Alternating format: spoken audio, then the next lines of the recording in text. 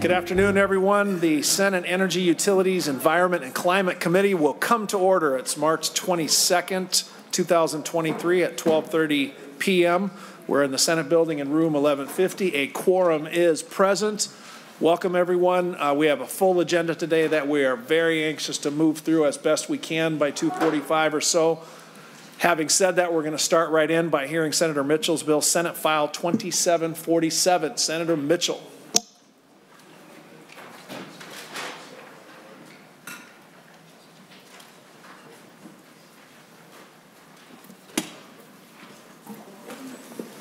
Senator Mitchell, I understand you have an author's amendment. Yes, Mr. Chair, and this is my first stop and only stop, because I hope for it to be laid over for inclusion. But I would ask that we move the amendment A8, please. Thank you, Senator Mitchell. Senator Port moves the A5 amendment. Senator Port moves the A5 amendment. Members, any discussion to the A5? 8. We have some discussion up here, Senator Mitchell. We think it's the A5. Hold on. Mr. Chair, members, if we're talking about Senate File 2747, the amendment is the A5. Senator Mitchell, the A8 is for Senate File 2295. I pulled out the wrong folder. That's my error. I apologize.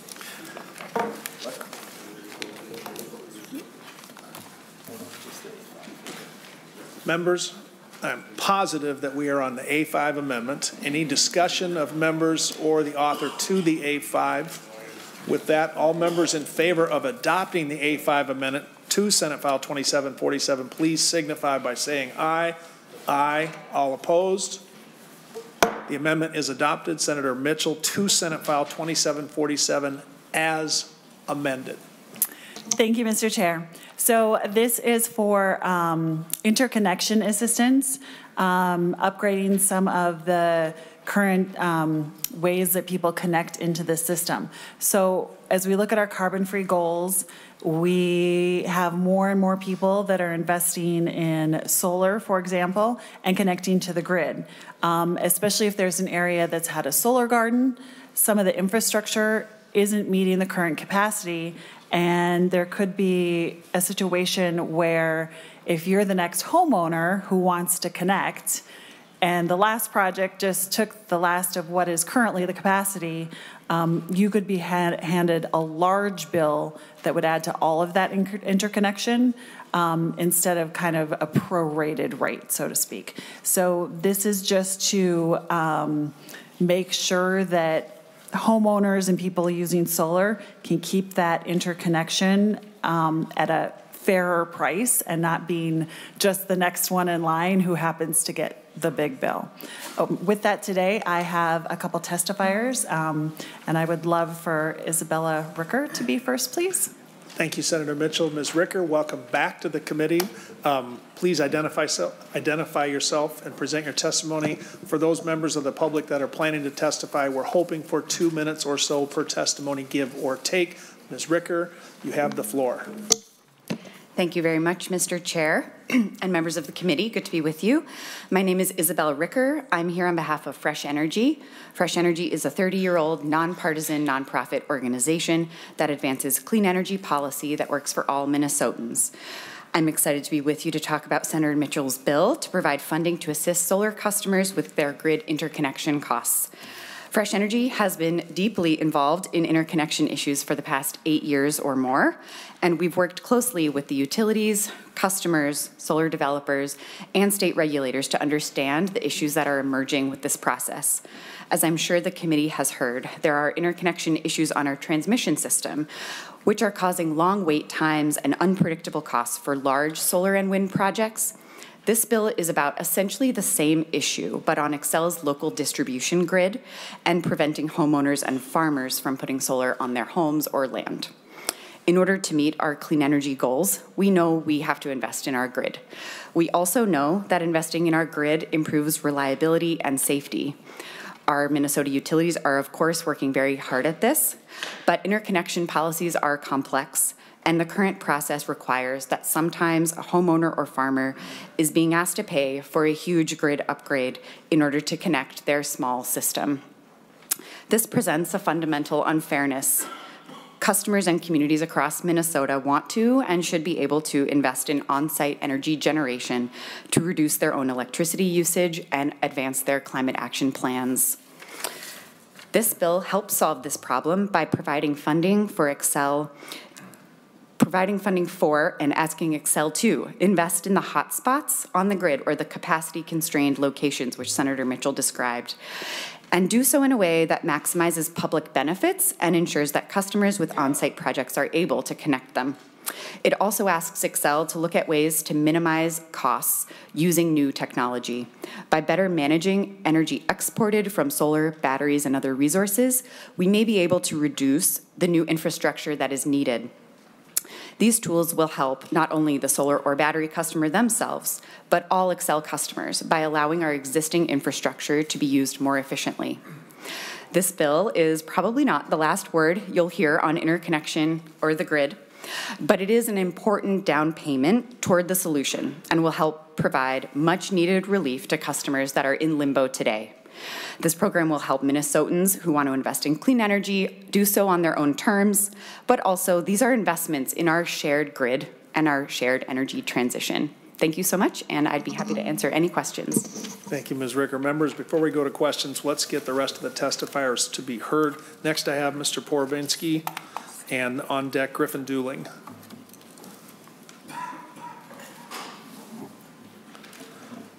Mr. Porobinsky, am I saying that right? Very good. Very good. Welcome to the committee. If you could please introduce yourself and present your testimony. Yes. Thank you, Mr. Chairman. My name is Mark Porobkansky, and I'm a resident of Scandia in northern Washington County. My wife and I launched our effort to go solar in February of 2022. We worked with All Energy Solar on a rooftop system of about 18,000 kilowatts, 47 panels. We spent $2,000 to prepare our home for the solar installation, and we're told to expect it in mid-August. When we moved into our home nearly 9 years ago, we replaced the electric baseboard heating with a more efficient geothermal system. Then we signed up for Xcel's wind source program, but we felt we could do more. On a yearly basis, our solar array would have zeroed out our demand for electricity from the grid. Because our geothermal heat pump runs on electricity, solar would heat and cool our house as well as provide for our basic electric needs. So imagine living through a Minnesota winter like we just had with no net cost for electricity or for heating. Everything was on schedule until we received an email from Xcel Energy in my inbox on June 14th, which was 2.5 months after we signed our contract. Our project was on hold because of a possible capacity issue at our local substation. We were told there were 16 other projects ahead of ours, and it could take up to 240 days for Xcel to review each one. A subsequent email a month later informed us that there was, in fact, no capacity. A system impact study paid for by the customer would cost $15,000. If Xcel added grid capacity, the cost could be more than $1 million. And according to cost causation rules, Xcel said the customer would have to pay. Well, it's no surprise that nothing has happened since then. We understand that the transition to a clean energy future is not going to be either quick or easy. But we can throw up our hands when we're confronted with a problem like this, or we can try to find a solution. As important as major solar and wind projects are, there must be room for small projects such as ours. My wife and I are grandparents, and we want to leave the world a better place for our 2 granddaughters. We're trying to make our difference on our own property using our own money. It's highly frustrating to be told without warning that you can't, and there's little prospect that anything will change. The bill before you is a start. I'd be thrilled to see committee members support it, and I'd be happy to answer any questions you might have. Thank you. Thank you, sir. Next, we have Griffin Dooling. Mr. Dooling, come forward, please. Mr. Dooling, welcome to the committee. Please introduce yourself and present your testimony. Thank you, Chair Frentz. Senators, thank you for having me today. My name is Griffin Dooling. I am the CEO of Blue Horizon Energy. We're a small, locally owned commercial and industrial solar developer. We develop a few hundred projects a year, predominantly in the Midwest, but also in other markets across the country. I also serve as the president of the board of directors of MNSEA, the Minnesota Solar Energy Industries Association, which represents 150 different member companies. All of them employ several thousand Minnesotans and represent several tens of thousands of customers. Interconnection, put simply, is the single most important issue we have encountered as an industry over the last decade. As the deployment of solar has grown, the grid has become increasingly congested, and we've spent a number of years now trying to implement solutions to expand capacity within the grid. There's really no dispute that these projects are going to continue to happen. Folks want to do more of them. You just heard from the previous testifier, and there are hundreds and hundreds of Minnesotans like him. We need a plan. We need a solution. And as Isabel said, this is a down payment towards building that solution and building a better future for the grid. These investments and these programs that will be created as a result of this legislation would help build a roadmap towards a more resilient, more secure, grid. And all of that is going to be especially important as we transition and chase towards the 100% carbon-free goals that we've set as a state. The other component I think that's important to note here is that this bill is really targeted towards individuals like the previous testifier, homeowners, small businesses, mid-sized businesses who are looking to deploy solar at their homes or at their facilities.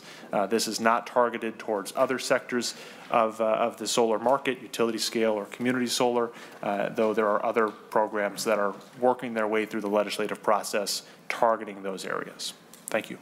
Thank you very much for that testimony, Mr. Dooling. Our last witness would be Mr. Evans from Xcel Energy. Mr. Evans, if you would please come forward.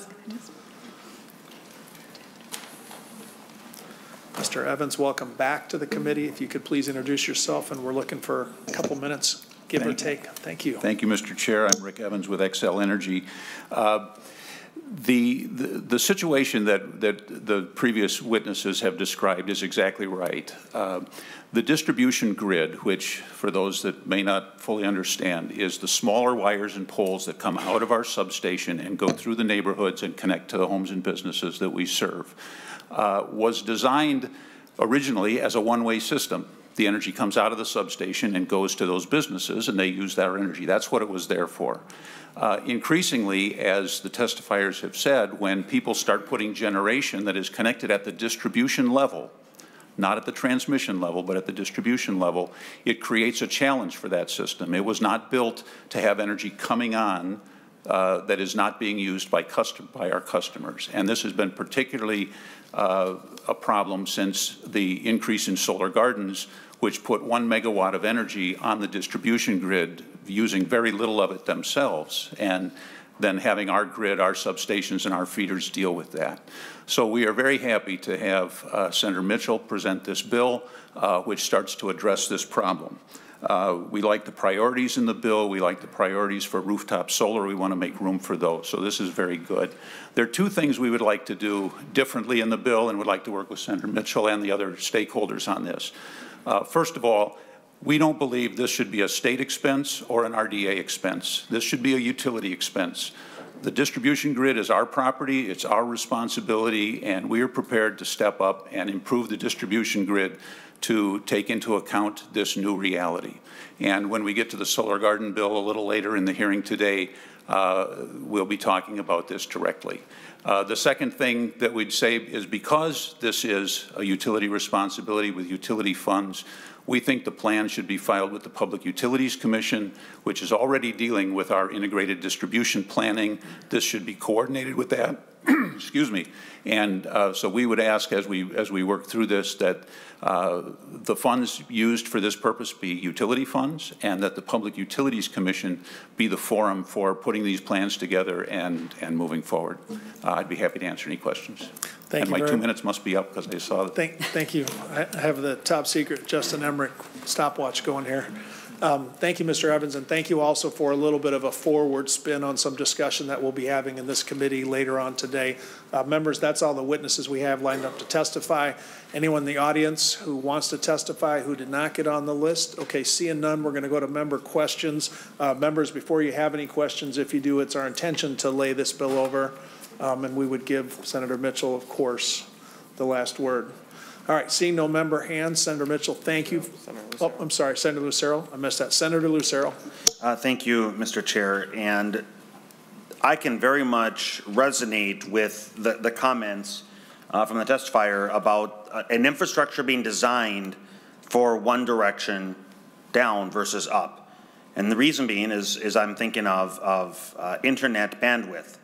And I'm sure most of us are familiar with the download speeds being higher than an upload speed, because the infrastructure was designed to push data one direction, not necessarily designed to push the other way. And so when I'm looking at this, and in the remarks I just heard, having Xcel Energy service the area that I represent, I'm concerned about what that might mean if we're going to have to add capacity for the infrastructure that it wasn't originally designed for. And if you don't want to add that cost onto the state or taxpayers, but instead the ratepayers in that area, that means that there will be areas of the state that are serviced by some providers that are going to be paying higher rates because that cost is going to have to be borne by those ratepayers. Again, it's not a question, but it's just an observation that if we're going to have to revamp and add infrastructure where it presently doesn't exist to allow for that other direction, it causes me concern. So thank you, Mr. Chair. Thank you, Senator Lucero. Members, other questions or comments before we go to Senator Mitchell? Seeing none. Senator Mitchell, well done. Final comments before we lay the bill over? Thank you, Mr. Chair, for considering this so much. I think this is important as we go toward clean energy that everyone wants. Great for the homeowners and farmers. And one issue that didn't even get added here is even if someone is collecting this in a battery in their home, they're still required to be connected. So they could still be paying these high fees. So I think this is the right step to take. Thank you very much, Senator Mitchell. With that, Senate File 2747 is laid over for possible inclusion. Next up, we have Senate File 2295, also presented by Senator Mitchell. Senator Mitchell. Yes, thank you, Mr. Chair. This is the one with the amendment. This is the one with the A8. Okay. Senator Zhang offers the A8 amendment. Do you want to describe the amendment briefly, Senator Mitchell, before we add it on? Would council be able to? Absolutely. Please. Mr. Chair, I'm not sure I can say much about this that the testifiers can't say. I can walk through the sections if you like, but I think given your time crunch and the fact that we were working on this language pretty late, you might want to hear from somebody other than me on this. And Mr. Chair, this is our first stop, so maybe as a courtesy, and then obviously we'll go into the bill itself with the amendment. Always rely on the advice of counsel is my motto. And with that, perhaps Senator Mitchell, what we'll do is we'll allow the testifiers to address the amendment. If we don't think that's enough, we can always supplement that. But with that, Senator Mitchell, let's finish Senator Zhang's motion. All in favor of adopting the A8 amendment, say aye. Aye. All opposed? The A8 is adopted. Senator Mitchell, to Senate File 2295 as amended. Yes, thank you, Mr. Chair. This is a benchmarking bill that requires owners of buildings that are greater than 50,000 square feet to document the Energy's building use with benchmarking tools and send that to the Department of Commerce. It's basically just a foundation so that places are able to kind of see where they're at and then help see areas that they're able to grow. It also provides for grants from the general fund for utilities to help develop technology to implement the program, and some of the other areas that need to be covered in this. I do have testifiers on this, and if we could start with Mr. Bull, that would be fabulous. Thank you, Senator Mitchell. I do show Mike Bull top of the list of our testifiers, and then Mr. Joe Damel on deck. So, Mr. Damel, if you want to come forward, if I'm pronouncing that correctly. Mr. Bull, always a pleasure to welcome you back to the committee. Please introduce yourself and present your testimony. Thank you, Mr. Chair. I don't know if fabulous, I'm going to be fabulous, but I'll be brief. How about that? That's fabulous. Thank you, Mr. Chair, members of the committee. I'm Mike Bull here on behalf of Minnesota Power, and appreciate the opportunity to testify in favor of Senator Mitchell's building benchmarking and disclosure bill as amended. As many of you know, I was the policy director for the Center for Energy and Environment for nearly a decade, and I definitely understand the value of building benchmarking policies as foundation for additional efficiency programming going forward. I think, what you measure, you can make progress on, and if you don't measure, you can't.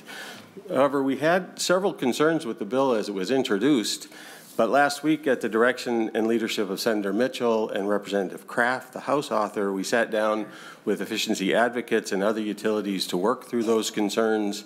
And as often the case with energy efficiency policy in Minnesota, Senator Rarick and Senator Dibble know well from their leadership in this area, we were able to work through all of those concerns and came to agreement that has broad support.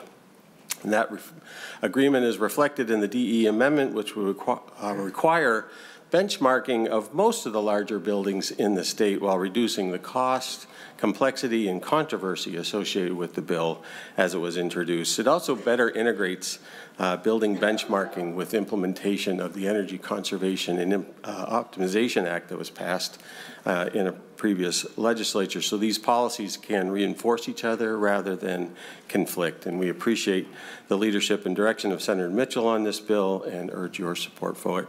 And while I'm up here, I'll say also, because Audrey Partridge from Center for Energy wants me to say this, we also support Senator Rarick's Senate File 2986, which is later in the agenda, amending the definition of low income for eco, and that's a very important change to that bill as well. Thank you very much, Mr. Bull. Mr. Damel, am I pronouncing that correctly? That's correct, Senator. Please introduce yourself and present your testimony. Good afternoon, Mr. Chair and committee members. My name is Joe Damel, and I'm with Fresh Energy.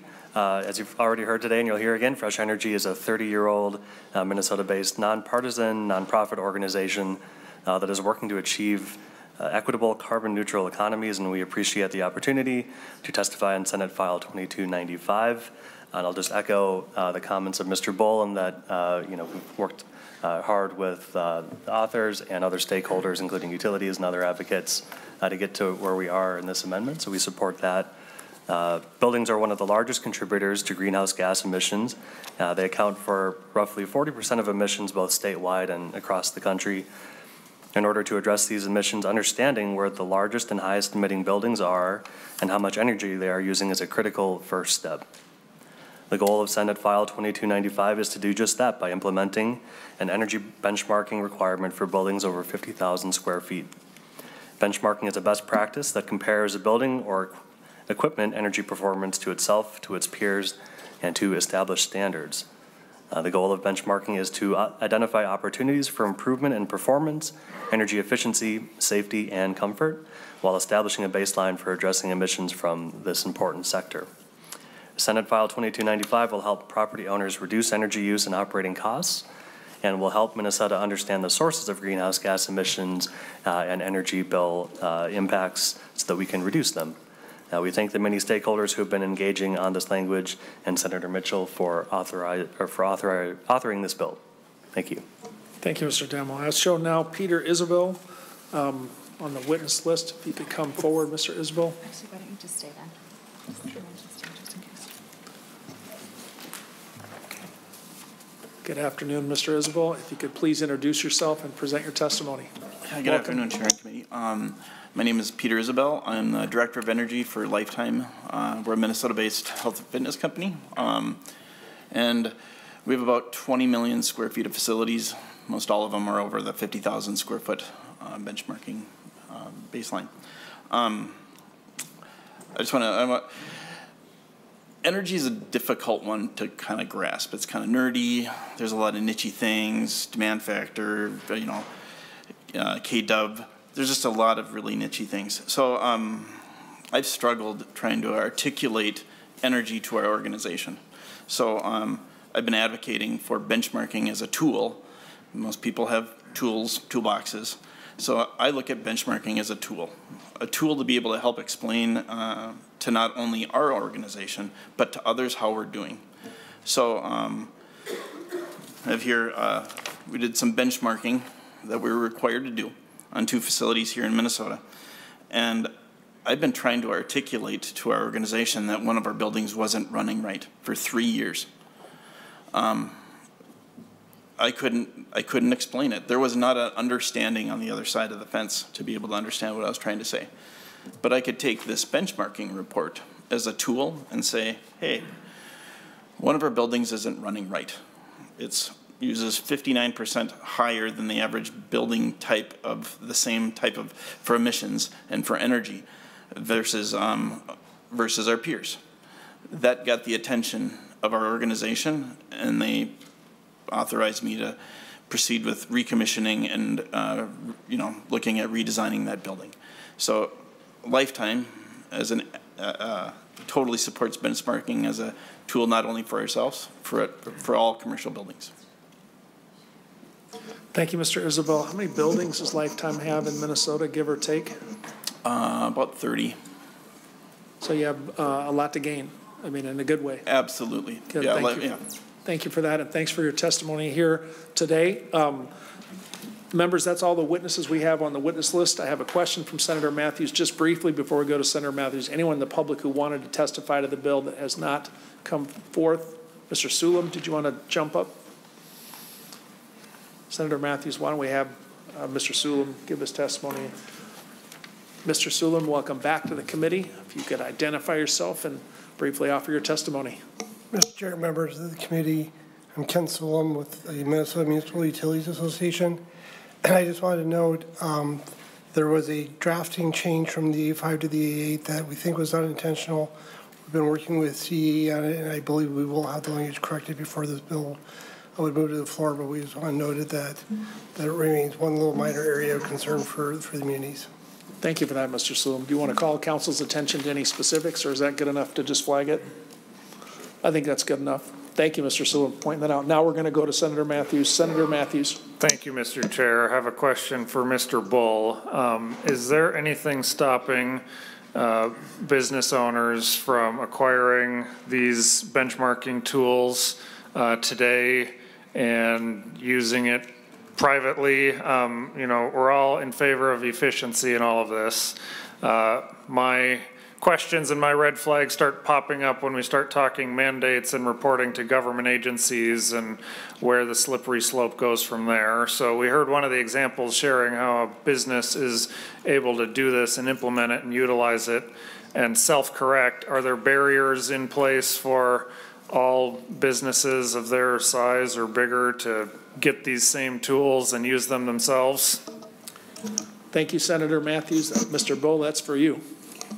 Mr. Chair, Senator Matthews, for the most part, a building owner can do much of this themselves. The important piece is the ease of aggregating the data and making that more transparent, and that is where some of the requirements come into the bill that we need to for a building owner like Lifetime. They could compare against their own buildings, but they wouldn't be able, others wouldn't be able to see how well they are doing relative to their building type.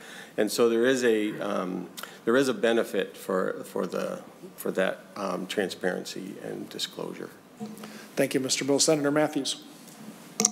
Thank you, Mr. Chair. Does the bill in its current form then have does the Department of Commerce have, what's the word I'm looking for, tools in place? Are they going to impose penalties for not meeting certain standards? Is there anything that's going to be going down that road? Mr. Chair, Mr. Bull? There are, Senator Matthews, there are civil penalties that are built into the legislation for building owners that aren't complying, but those are delayed for a couple of years under the amendment to make, that was one of the provisions we wanted to talk about with advocates, so that we work through all the bugs first before we start thinking about civil penalties, and those are discretionary to the Commissioner. Thank you, Mr. Bull. Senator Matthews. Thank you, Mr. Chair. That's what that's what I was afraid of. So I've stated my piece on that. I have serious reservations about the policy, the way we're going to enact this. All right. Thank you, Senator Matthews. We're going to go to Senator Gruenhagen. Senator Gruenhagen. Well, thank you, Mr. Chair. Yeah, I also have some concerns about this bill. You know, I think there'll be a lot of commercial buildings built at 49,500 square feet, to tell you the truth, in the future.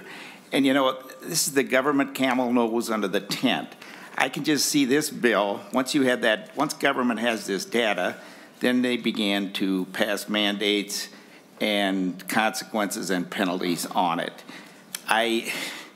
It's just the wrong direction to take. Hey, give some tax credits to incentivize businesses to make their buildings, you know, as energy efficient as possible. This micromanagement from this direction is just the wrong direction, and it's going to only cause additional problems. I know we got a tight agenda, so it's not a question. They can respond if they want, but I just as soon you pull the bill, to tell you the truth. Thank you, Senator Gruenhagen. You cut yourself off there for a second. Why don't we do this? Your point is incentivizing businesses, which is a for-profit venture. Why don't we give Senator Mitchell the floor on that? And if you want Mr. Bull to comment, that's fine. If you don't, we can move on. Thank you, Senator Gruenhagen. Senator Mitchell. So again, we are giving money for businesses that need help with the benchmarking itself, and this bill is the benchmarking. New business or new buildings that are built, you know, we have so much wonderful technology, so they are likely to already be able to be greener. But we're talking about these older buildings that maybe have never had an energy audit and could probably find some really simple ways if they did it, just by having that baseline where they know where they're at. Thank you, Senator Mitchell. Thank you. Senator Gruenhagen, do you want to follow up? Yeah, just, you know, I think I agree with Senator Mitchell. Technology and stuff like that will help these businesses become more efficient. But evidently this bill means that they need big brother government to be able to do it properly. And unfortunately, that's only going to make things worse in the long run. Thank you. Thank you, Senator Gruenhagen. Thank you, Senator Mitchell. I have Senator Port, and then we'll go to Senator Lucero just for members who have questions. It is the intention to lay this bill over, so further conversation can certainly occur. With that, we'll go Senator Port. Thank you, Mr. Chair. I will keep it short because I know we're on time. Senator Mitchell, thank you for bringing this bill. I think as I've been talking to commercial folks who own commercial buildings in my area, to the testifier who spoke, it is very hard to understand whether the building that you own or are leasing is in the right realm of what you should be having to spend on energy costs, and if there are things that you can do to decrease that. So I think the transparency in this bill to allow them to compare themselves to other similar buildings is a really critical piece of helping people who energy is not their forte understand if there are improvements that they can do, if something is wrong that they need to fix. I think the transparency piece of this is really critical, and I thank you for bringing the bill. Thank you. Thank you very much, Senator Port. Senator Lucero. Thank you, Mr. Chair. And I'm just a question to the Chief Author on clarification on what data is going to be available to the public. So I do see there were portions that it gets very granular into what gets collected, but then could you just confirm for me the data disclosure to public aspect of it? how many of those details will be made public? Is it going to be the building owner? Is it going to be their contact information? Is it going to be the data that is the result of the benchmarking? What all is included on what's publicly available? Thank you, Senator Lucero. Totally legitimate question. Senator Mitchell, do you want that, or do you want to have Mr. Bull field that? I feel I can answer it, but he can amend if he wants. It would be the building information. So how well the building itself, it's not the owner information, all that other stuff. It's how the building scored, and yeah, it's basically their score and how they're doing energy-wise. Thank you, Senator Mitchell. Senator Lucero, do you want to follow up? Please, thank you, Mr. Chair. And so the question is, I can see a value in having this data be available to the owners of the building, but what's the intent of making even the energy available to the public? Thank you, Senator Lucero. Senator Mitchell. So for me, what I think is interesting, I don't know if anyone else does this, is when I get my energy bill, it says, you are here compared to other similar houses in your neighborhood, and you did this versus last year at this time. And I actually look at it, and me being me, I think of, okay, was the weather different? Or are the kids now leaving all the lights on? Like, where are we at? And so the value of being able to see another building that is a similar size to yours, maybe similar construction, and how you're doing versus how they're doing, it's just a tool for comparison. I think it's valuable to people to see if they're kind of in the realm, if they're doing great, or maybe if it's room for improvement. Thank you, Senator Mitchell. Senator Lucero, Thank you, Mr. Chair, and I'm honestly trying to go as fast as I can. So the last one will just be a comment, not a question. But so in my mind, as I've thought back over the years on different topics, whether it be the oil pipeline up north, and there's some very polarizing types of topics that draw a lot of attention from different groups. And then I think of most recently, I'm not sure, I can't remember offhand what exactly the topic was, but there was the Minneapolis City Council was. They were feeling some of the council members were feeling threatened because of certain interest groups on a particular topic. So one of the things that I'm concerned about with this bill, and being that I work to try to make data private and privileged for a living, is the publicizing of this data. And so when I combine what we've seen in Minnesota here, an escalation of certain political topics, the publicizing of certain data, it can be skewed, it could potentially be abused by some groups, interest groups, whatever, with whatever agenda they might have to go after and potentially, it might be just words at one point, but it could be boycotts, it could be physical type threats, just who knows where the escalation is going to go. And again, I'm just pointing to the most recent article we saw regarding the Minneapolis City Council. And I just hope that would be part of the concern, Mr. Chair and members, that this is, I'm just really concerned how such public and data could be abused by others. So thank you, Mr. Chair. Thank you, Senator Lucero. Hopefully we're all concerned about safety. That's part of our mandate, as well as energy efficiency. Final words, Senator Mitchell, before we lay the bill over? Yes, thank you for considering this. We already have cities around the state, Minneapolis, St. Paul, Bloomington, using this, and it's a great tool to reduce energy costs and greenhouse gas emissions once buildings know how they're doing and they can see how they can do better and work with that information in the future. So I'm excited to be able to have more of these tools as we look for a greener Minnesota. Thank you, Senator Mitchell, and thank you to the testifiers. Thank you, members, for a good discussion with that. Senate File 2295 is laid over for possible inclusion. With that, members, we're going to move to Senate File 2973. This is Senator Zhang's bill. Mr. Vice Chair, while you're setting up there, the witness list that we have includes Ken Smith, George Damian, and then Ramsey County Commissioner Victoria Reinhart. Senator Zhang, I do show an amendment at the counter, A1 amendment. Yes, Chair, and I would like to move the A1 amendment. Senator Zhang moves the A1 amendment. Do you want to describe the A1 amendment, Senator Zhang? Yes, it's an update to the appropriation and update to the bill itself. Well, even I want you to describe the update to the appropriation that gets the Chair's attention and members, the pages are handing out the amendment, so maybe you could tell us the update, Senator Jean. Okay, yes. So the appropriation that we have provided is $40 million in fiscal year 2024 from the general fund to the Commissioner of Natural Resources for purposes of Section 88, the Division of Forestry, for the Commissioner of Natural Resources. And so $5 million of that is for grants to local units of government responding or actively preparing to respond to emerald ash borer infestation.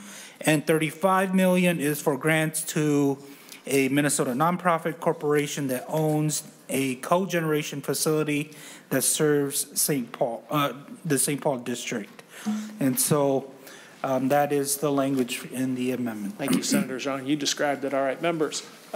Questions to the amendment? Seeing none, all in favor of adopting the A1 author's amendment, say aye. Aye. All opposed?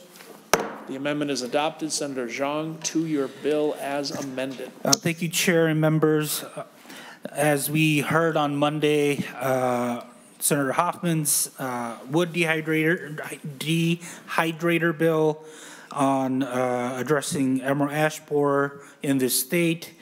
I have here this bill, the state's largest biomass-fired combined heat and power plant, St. Paul cogeneration, which is currently vulnerable to ceasing operations if funding is not secured. Currently, the facility manages over 250,000 tons of tree waste. Approximately 2/3 of all the tree waste generated in and around the Twin Cities metro region. These volumes will continue to rise as our state works to minimize the spread and risks that emerald ash borer threatens. In the face of this crisis, this tree waste has no other viable outlet and no true alternate solution has been currently identified. And so Senate File 2973 is essential to establish a new grant program to maintain St. Paul cogeneration as the solution currently in place. And with that, I have the testifiers, and you should have in your packet a couple of letters from the City District Energy, from the City of St. Paul, and from Regional Solutions for Tree Waste. Thank you very much, Senator Jean. Well done. We do have the letters in our packet. Mr. Smith, if you're ready, you can please come forward. And on deck, we'd have George Damian from SEAM. Mr. Smith, great to see you again. If you could please introduce yourself and present your testimony. Good afternoon, Mr. Chair, committee members. Ken Smith, I'm President and CEO of District Energy St. Paul, which is the owner of St. Paul Cogeneration, testifying in favor of Senate File 2973. In 1994, the DNR published a report on the status of wood waste in Minnesota, and it stated, quote, wood waste in urban areas presents significant disposal problems, unquote. The Twin Cities Metro, there was limited options to manage tree waste, and it was costly. That was leading to illegal dumping and open burning. Action by the legislature in 1994 eventually resulted in the development of a solution for the Metro, and that was St. Paul Cogeneration. As you heard, the state's largest biomass combined heat and power plant. That plant was designed to use urban wood waste as its fuel source to generate renewable energy for Xcel and heat for downtown St. Paul, including the Capitol complex. The plant went operational in 2003, and since then has managed 4.7 million tons of wood waste. Unfortunately, the plant is facing closure next year during a time when wood waste from EAB is rapidly increasing. While the policy and economic environment for biomass energy has evolved since then, the need for the plant to manage large volumes of tree waste has not. The data shows that St. Paul Cogen is the most indispensable asset for tree waste management in the Metro. The third-party study completed on EAB waste for Hennepin, Ramsey, and Washington counties last year said that it was managing approximately 2/3 of the region's tree waste, and it stated, quote, without St. Paul Cogen's processing capacity, it is impossible to absorb current material volumes through other offtake channels, unquote. The 2019 EQB report reported that EAB will produce 1.7 million tons of wood waste in the 7-county metro area alone, and it highlighted the importance of this plant. If this plant ceases operation, there's no realistic alternatives in place or in planning to deal with 250,000 tons of tree waste that it uses every year. To give you a sense of scale, it's enough to fill 11,300 semi-loads with wood chips. The potential for this plant to close in 2022 caused the legislature to pass SF Senate File 1047 in 2021 with strong bipartisan support. It had unanimous support in the Senate, and that enabled St. Paul Cogen and Xcel Energy to enter into a short 2-year power purchase agreement that allowed us to continue to operate as we were secure funding to reduce the cost of electricity.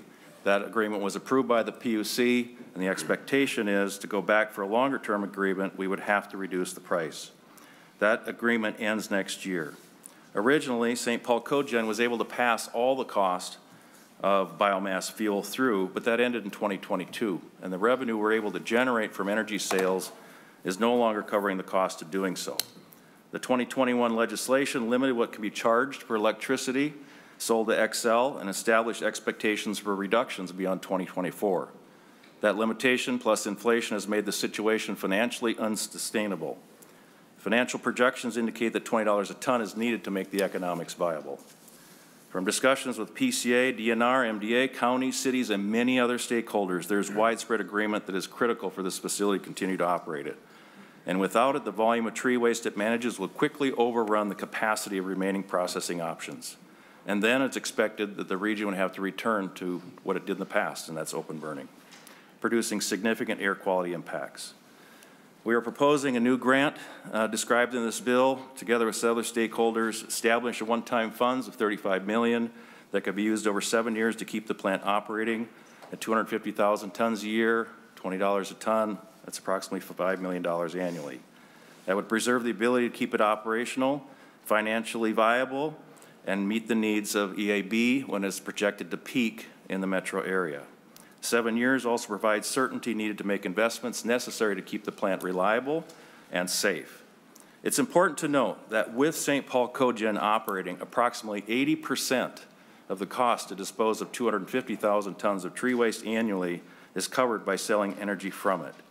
Without it, there's no alternative in place to fill the void that would be left, and we don't know what the cost would be. Action by the legislature was needed in 1994 to address wood waste problems in the metro. It led to the development of St. Paul Cogeneration, and we strongly urge you to support Senate File 2973 now to keep St. Paul Cogeneration operational. Thank you for the opportunity to testify. Thank you, Mr. Smith. Well done. We'll go to George Damian next, and on deck we would have Commissioner Reinhardt. Mr. Damian, welcome back to the committee. If you please introduce yourself and present your testimony. Good afternoon, Chairs, friends, and members of the committee. For the record, my name is George Damian, and I'm the Director of Government Affairs for Clean Energy County, Minnesota, or SEAM as we are known. We're an industry-led, nonpartisan, nonprofit organization representing the business voice of clean energy in Minnesota. Today, I am here to testify in support of Senate File 2973, which will grant an ongoing funding to clear, collect, and process the waste from infected emerald ash borer, or EAB, wood waste. Specifically, this bill will allow District Energy's St. Paul Cogeneration Facility to continue processing this waste and turning it into energy. District Energy is already doing this work, and without their continued efforts in this arena, it's unclear what happened to the hundreds of thousands of tons of EAB wood waste produced annually. This proposal is needed to meet the challenge of dealing with our state's EAB waste and putting it to productive use in the form of renewable energy. The main alternative to get rid of this waste is open pit burning, which would be a massive source of greenhouse gas emissions. SEAM urges your support of Senate File 2973 and will be a key part of solving the major problem our state has with disposing of the emerald ash borer waste, while also putting that waste to good use. We thank Senator Zhang for authoring this bill and look forward to continuing to work with all of you and stakeholders to move our state towards a prosperous, clean energy future. Thank you for the opportunity to testify today. Thank you, Mr. Damian. Well done. Commissioner Reinhardt.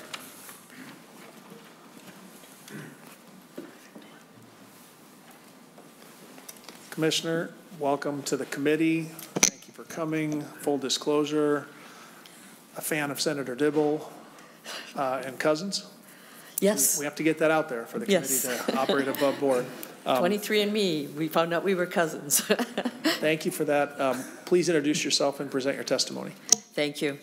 Good afternoon, Chair Frentz, members of the committee. I am Victoria Reinhardt, Ramsey County Commissioner, and I am also Vice Chair of the Partnership on Waste to Energy, and that is a partnership between Hennepin County, Ramsey County, and Washington County. I'm here today to speak strongly in support of Senate File 2973. There was a lot of data that's been presented by the others, so I'm going to skip all of that and give you a little extra time back, but I just want to say that it is so important. This is, the cogeneration plant here is the only practical option to manage this waste. In Ramsey County alone, our yard waste sites, the wood waste that comes into there is enough to fill 1,000 semi-trailers each year. And we did come perilously close to losing the cogeneration plant in 2021, and now we are facing that again in 2024, as cited by the other testifiers.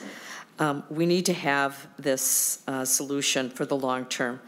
And we know that we have other things that can be done, but we need to have this basically to make sure that we can continue while we're looking at other technologies as well. So, Senate File 2973 is the solution we need at this moment. We thank Senator Zhang for bringing this bill forward. The grants to St. Paul cogeneration and to local governments provided in this bill will help slow the spread of EAB by reducing the cost barrier to remove and responsibly manage affected ash trees. I should point out that at this point there are 40, as of this morning, Faribault County was added, 40 counties in Minnesota that have been infested with emerald ash borer, including all 7 metro area counties. So, and one of the things that we don't want to see is the communities stockpile wood waste or turn to open burning because of the cost to do so, and it's just simply not the right thing environmentally. I think I'm going to skip the rest of it and just say we strongly encourage passage of Senate File 2973, and thank you for your time and support for this bill. Thank you very much, Commissioner. Thank you for your testimony, and thank you for pointing out it's not just part of Minnesota, but most of the state. With that, I believe we have MPCA Assistant Commissioner Kudelka that wanted to come forward and offer some testimony. That's okay with you, Senator Zhang? Sure, yes. I promise it'll move right along. Assistant Commissioner Kudelka, thank you. Welcome to the committee. If you could please introduce yourself and present your testimony. Thank you, Chair and committee members. For the record, my name is Kirk Kudelka. I'm Assistant Commissioner with the Minnesota Pollution Control Agency and work on land policy issues. I want to voice our support also for the need for properly disposing of wood waste and the large role that St. Paul COJA and SPC has in this effort. We have advocated for its continued future at the PUC and elsewhere, and there is an advantage for this facility to keep operating. In fact, we need more capacity than what is currently available. And we appreciate the conversations with the author and SPC and others on this, but we want to make sure one component is added to this conversation that has not been mentioned so far. We know this is a difficult conversation. There's a large price tag here, but we have to put on the table tip fees. We look at this issue through the lens that multiple parties benefit from St. Paul Cogen, so multiple parties should contribute to the solution. There are 3 large groups of beneficiaries. Those are benefiting. One is Xcel and its customers receiving renewable energy base load, district energy users that receive the power and steam and heat, and then wood waste generators who have an avenue to properly dispose of their wood waste. Only the first 2 are contributing financially to the solution. There is no tip fees currently being paid to this facility for wood waste generators to bring it there. This is different than any other solid waste that's processed and disposed of similarly, whether it's waste to energy or landfilling. Tip fees are a reasonable and credible path forward and should be part of this conversation. As noted, a $20 per ton tip fee would be still less than other vendors in the metro area, such as Shakopee, Milwaukee, and Sioux, which is $25 per ton, $54 at SET, and $72 at Gertens as examples. So while we agree that there needs to be support for this facility, we do want to make sure that, given this is a large issue, emerald ash borer, that we have all the pieces of the puzzle on the table as we put together a package to move forward. Thank you, Chair and committee members. Thank you, Assistant Commissioner Kudelka. Any members of the public who wanted to testify who did not get on the list and haven't come forward? Seeing none, we're going to go to member questions. Members, it's the intention to lay this bill over. I'll go Senator Weber, then Senator Green, even though I didn't really see who was first. Senator Weber. Thank you, Mr. Chair. I was going to ask you what your intent was to do with the bill.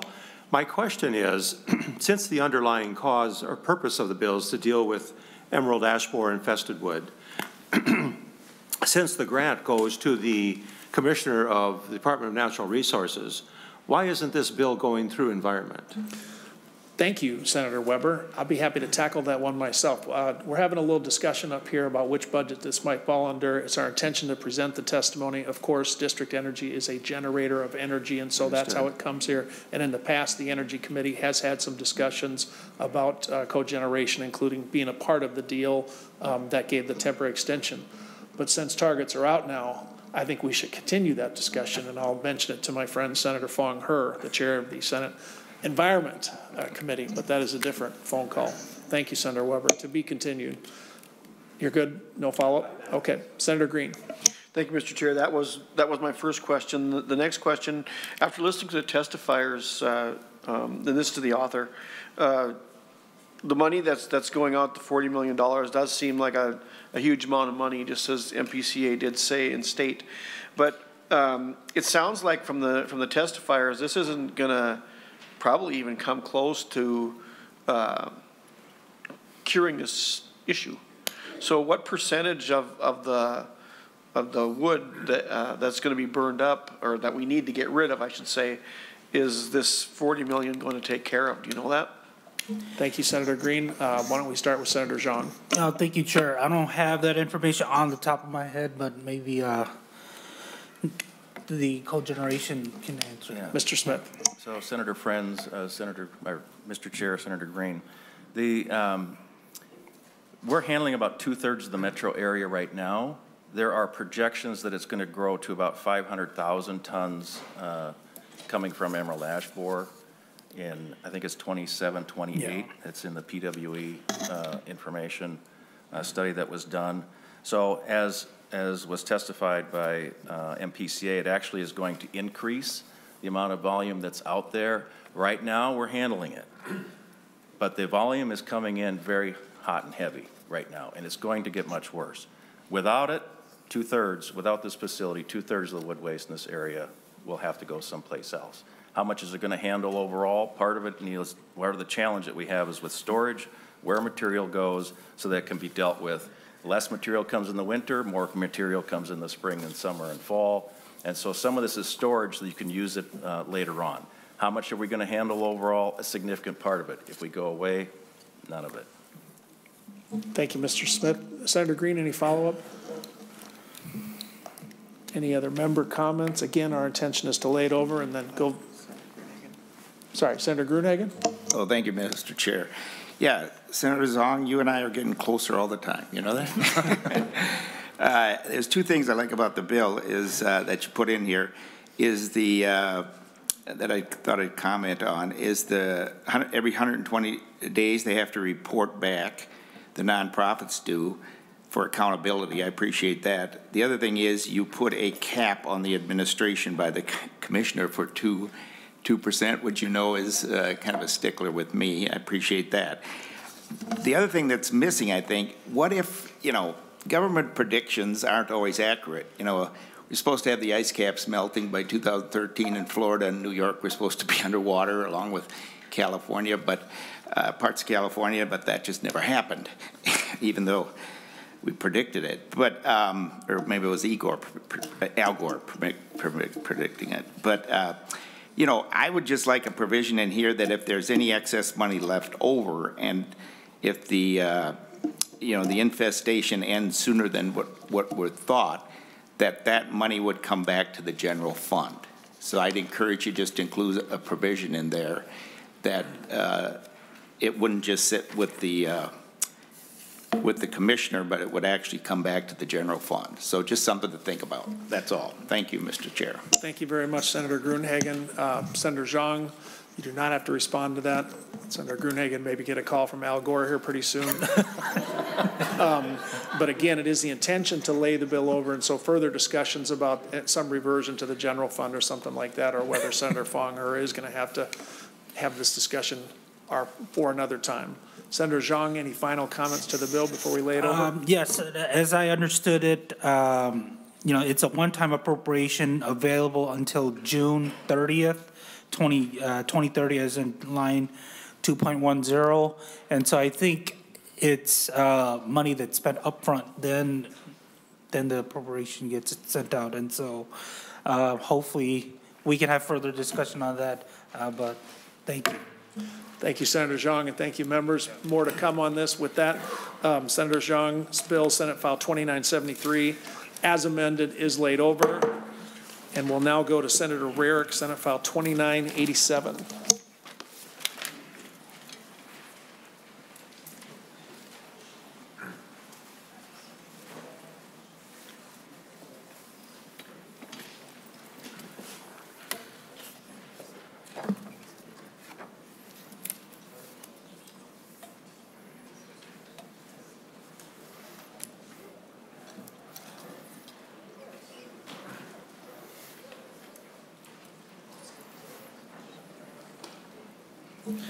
Senator Rarick, thank you for your patience. Senate File 2987.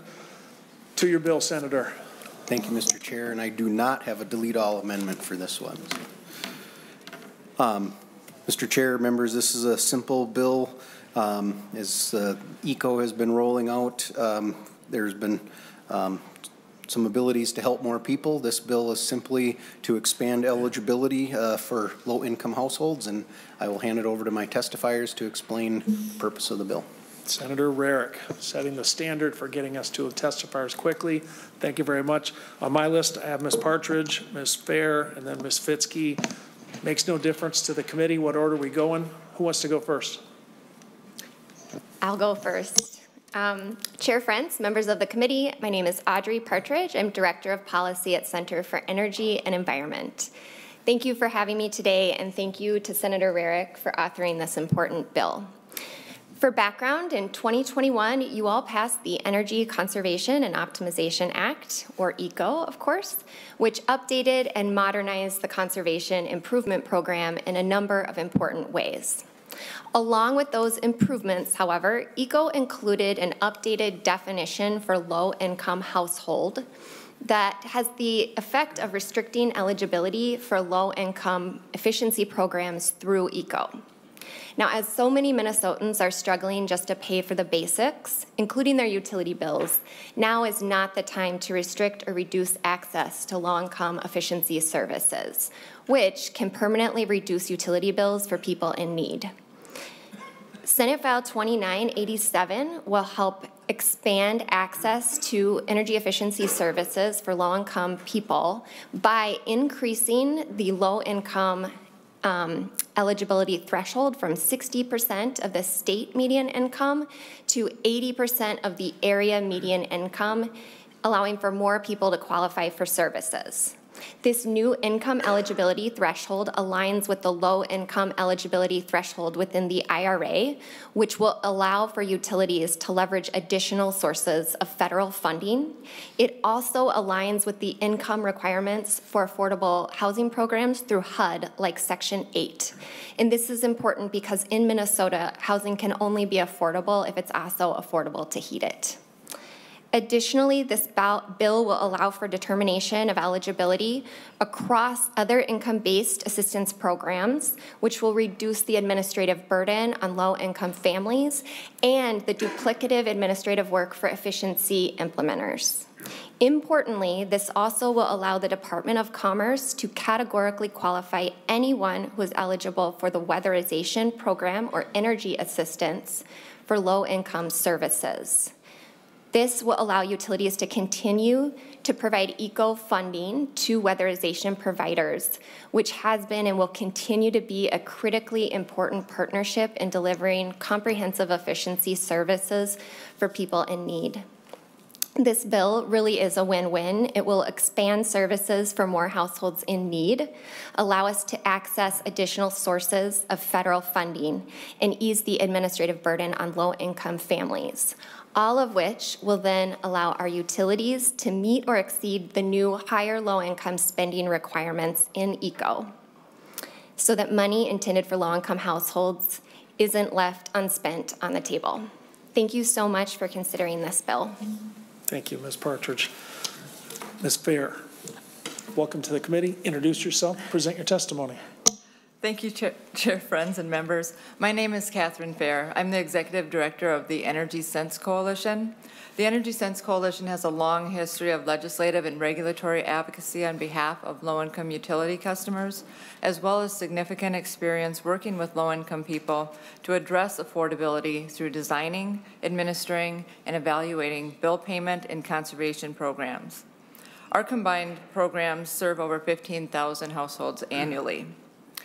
Energy Sense also provides one of Xcel Energy's low-income conservation improvement programs in the East Metro area.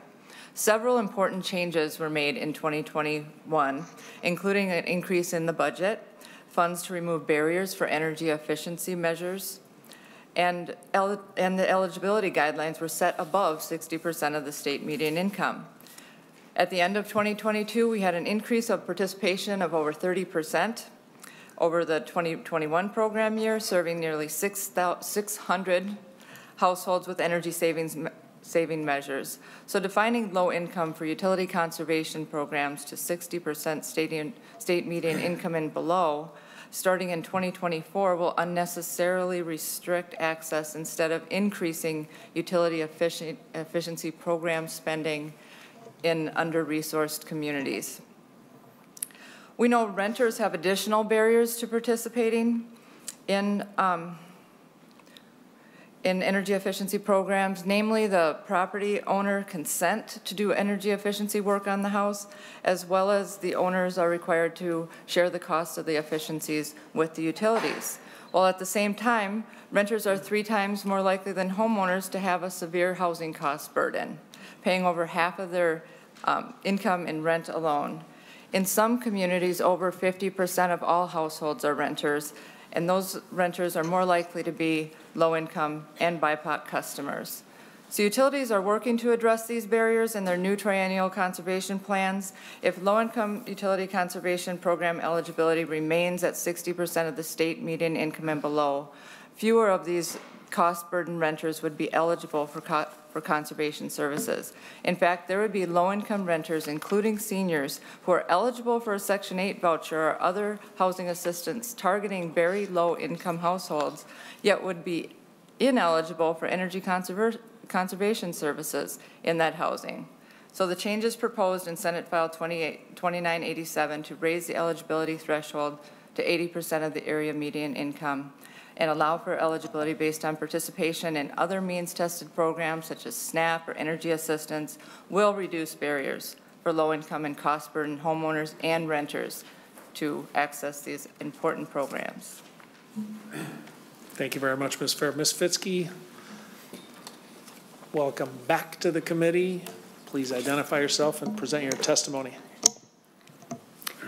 Good afternoon, all. Chair Frentz, members of the committee. I'm Jamie Fitzke, Director of Government Affairs at CenterPoint Energy. First, I'd like to start by thanking so many of you here for passing ECO in 2021. ECO represented 4+ years of stakeholder work, in addition to 2 years of bipartisan legislative work, which I was very proud to be part of that collaborative effort. So utilities are preparing to file their first ECO plans, which run for 3-year increments. Through this planning, it was discovered that a specific definition change to low income was needed. Low income, as defined in ECO, significantly alters current practice and reduces who qualifies and how utilities provide low-income programs. This will reduce the ability to offer and provide energy efficiency services to our customers who need them the most. In addition to creating inefficiencies in utility program offerings and administration. What might be more commonly known is utilities participate in large-scale programs that align with federal weatherization assistance programs or income eligibility requirements. For example, in 2021, 70% of CenterPoint Energy's low-income spending went towards the low-income weatherization program. But also, the Department of Commerce can grant utility customer qualification flexibility. For instance, last fall, CenterPoint Energy was approved to begin offering low-income SIP programs to customers who already qualified for select means-tested public assistance programs.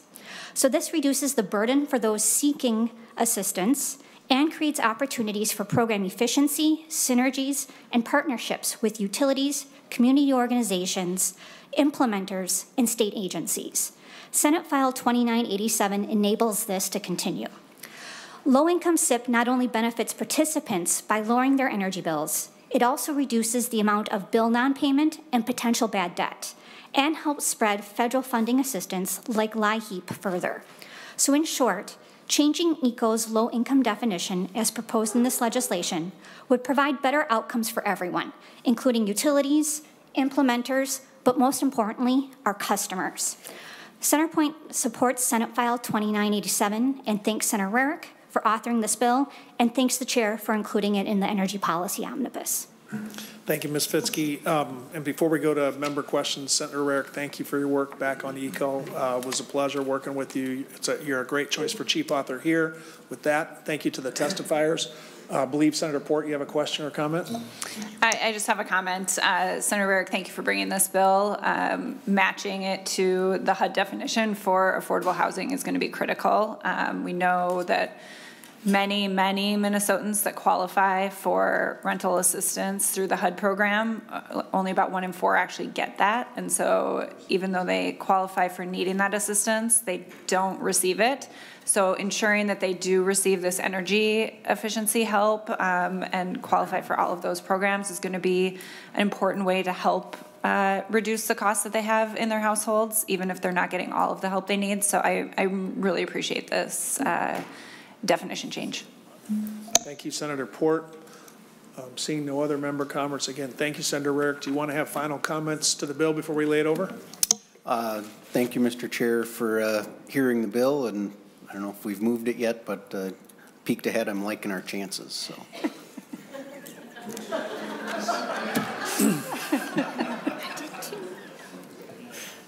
The policy omnibus bill has all the good legislation in it.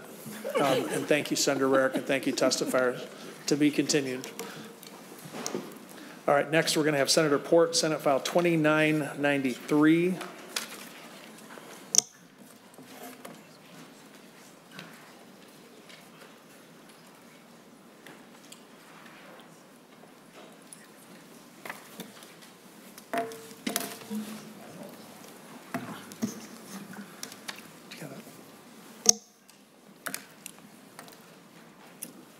Okay, Senator Port, thank you. Here to present Senate File 2993. We do have an amendment up here. That's the A1 amendment. While members are taking a look, do you want to describe the A1 amendment, Senator Port? Yes, Mr. Chair, I'd be happy to. It's a delete all amendment. Sorry, Senator Rarick, I'm getting us back on track with the delete alls. This just gets us in the correct language that we need to move the program correctly. I'm happy to describe it in more detail in my comments, but it's just the author's amendment to get it in the right shape. Members, any discussion or questions to the A1? Seeing none, all in favor of adopting the A1 amendment, please signify by saying aye. Aye. All opposed, nay. The A1 is adopted. Senator Port, to your bill as amended. Thank you, Mr. Chair. This is Senate File 2993, and this is a program modeled off of Solar for Schools, but essentially in the purpose for electric school buses. We know that cleaner air improves student health. The amount of diesel fumes that kids are breathing when they ride to and from school can have devastating effects on the health of our communities. It's not the only aspect of pollution that they, encounter in their daily lives, but it is a consistent, persistent, and dangerous level of pollution that can lead to worse outcomes for children. So this program is built on the idea of Solar for Schools, which has demonstrated that there is a real local interest in using cleaner technologies. In the first round of funding, the Department of Commerce received 122 applications from across the state. So there is a real interest. We had an electric bus program that was funded by the Volkswagen settlement that also proved popular. In 2020, 8 electric school buses were awarded to 5 school districts across the state. This is not a metro-only thing. There are communities all across the state who want this technology. In 2022, $1 billion of the Infrastructure Investment and Jobs Act was awarded nationally as part of the Clean School Bus Program. In that year, Minnesota received only $1.6 million to purchase 4 school buses. Wisconsin received $25 million for 65 buses. Michigan received $54 million for 138 electric school buses. So we really are falling behind our neighbors in this area, and we can do better for Minnesota kids. So this just sets up a grant program through the Department of Commerce for local municipalities, school districts to get school buses, and I do have an expert testifier. Thank you. Well done, Senator Port. Dr. Trajano, welcome to the committee. If you could please introduce yourself and present your testimony. Yeah, thank you, Chair Frentz and committee members. My name is Dr. Daniel Trajano. I am from Savage, Minnesota. I am a retired family physician and currently a professor at the University of Minnesota and St. Thomas. I volunteer on health and environmental advocacy with MN 350, Health Professionals for a Healthy Climate, and the 100% campaign. As a physician and a teacher, I am proud of Minnesota's rich history in excellence in education and in health. However, we are way behind other states when it comes to pursuing school transportation that will significantly improve children's health and academics. So I urge you to pass SF 2993 to improve children's health and education by accelerating Minnesota's transition to zero-emission electric school buses. Every school day, hundreds of thousands of Minnesota K-12 students are exposed to harmful diesel emissions to and from school. The health impact from these emissions also harms drivers and school employees. It is even worse for students of color and low-income students who are already disproportionately exposed to high levels of air pollution. For example, data shows that kids living in North Minneapolis and the Phillips neighborhoods, predominantly BIPOC communities, experience asthma hospitalizations at 5 times the rate as Minnesotans across the state. Asthma-inducing particulate matter levels are up to 15 times higher inside a diesel school bus. There have been large-scale randomized studies that have shown that students who are exposed to lower diesel bus emissions had 8% fewer absent school days, better lung function testing, and improved academic test scores. Diesel particulate matter increases the risk of numerous health conditions, including asthma, cancer, cardiovascular disease, and birth anomalies, and converting the U.S. school bus fleet to zero-emission buses will eliminate over 5 million tons of harmful carbon emissions every year. So Senator Port said, we lag behind all other Midwest states. And several states have already passed electric school bus legislation, including New York, which is committed to achieving fully zero-emission school buses by 2035 and passed an additional $500 million of state funding for electric school buses. Governor Whitmore in Michigan just announced that she is including $150 million of electric school bus funding in her 2023 budget proposal. And so I ask for Minnesota children's health and education, I ask you to pass Senator Port's electric school bus bill, SF 2993. Thank you. Thank you very much, Dr. Trajano. Members, our intention, of course, is to lay this one over for possible inclusion in the finance bill. I have Senator Lucero. The appropriation is blank. If that's the question, that's where it's going to stay for this hearing. So we'll go now to Senator Lucero. Thank you, Mr. Chair. And as this bill is being considered for possible inclusion, I won't ask a question to the chief author, but I know that I'm not alone in having high concern for the safety, the health of our children. But it doesn't just end there. It's also the children in other places. And what I don't want to have happen is that our interest in trying to keep our children safe, as we just heard with the testifier, comes at the expense of children in other parts of the world where the minerals that make up the batteries and other components are still actively using child slave labor right now. And so again, I'm putting this out there because we need to be cognizant that as we advocate for our children, we don't want to be stepping on the necks and endorsing materials used in these other parts of the world. So thank you, Mr. Chair. Thank you, Senator Lucero. Good article in the Star Tribune today talking about the sourcing of the lithium, and to your point, Senator Lucero, about battery, not just prices, but the safety of those around the world that help produce that. Totally fair topic. I don't know if you want to respond, Senator Port. Okay. I have Senator Gruenhagen on the list. Senator Gruenhagen. Well, thank you, Mr. Chair. Yeah, just a quick question. I think the original bill had the funding coming from higher electricity rates. Maybe I don't know if and correct me if I'm wrong, but I see this amendment. It sounds like the funding for the establishment of the account on line 2.23 is going to come out of the general fund. Is that correct? That's correct. Thank you, Senator Gruenhagen. Thank you, Senator Port. Senator Gruenhagen. Yeah. Blank Okay. appropriation, general fund. Yeah, that's funding. a lot. I guess I don't care for it anyway, the bill, but at least we're not going to drive up electricity rates for some of the low-income people. So I do appreciate that change. So, and I do have some of the same concerns Senator Lucero just said about where we're getting the ingredients for these batteries and the type of child labor that they're using, and the endangerment of their lives. So as Chair Frentz also mentioned. Thank you, Mr. Chair. Thank you for that, Senator Gruenhagen. Again, fair points. Before we lay the bill over with its blank appropriation, Senator Port, any final comments to the bill?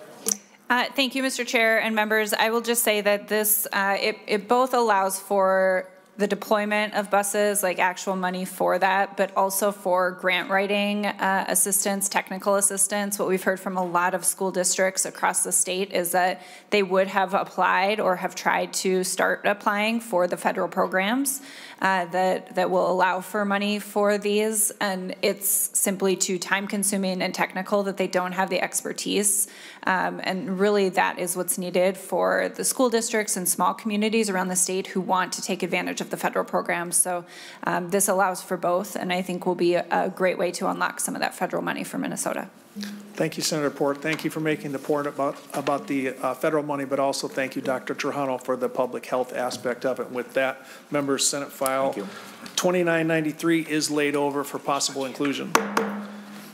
We're going to switch the order on the agenda. Ladies and gentlemen, I'm going to come up front and we'll present the policy omnibus bill, Senate File 2542 first, and then move at the final item on the agenda to Senate File 2688, the Community Solar Garden Bill. With that, I'm going to hand the gavel over to the Vice Chair, Senator Zhang.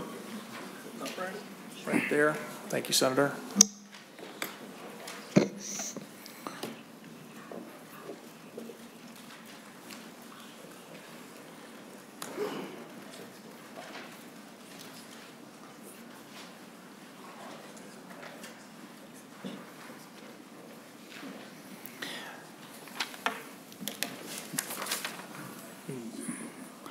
All right, Senator Frentz, to your bill.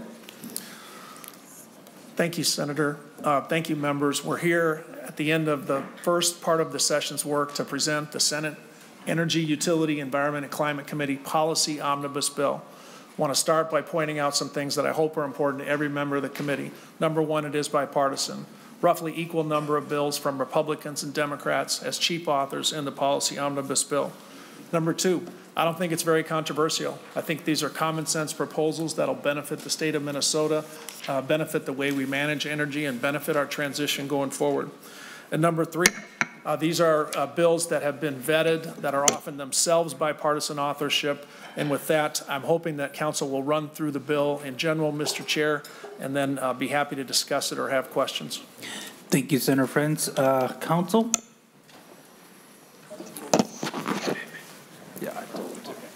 Mr. Chair, members, I'm going to be going through the A4 amendment, which should be in your packet, and I'm going to do it really briefly, but I'd be happy to answer any questions afterwards.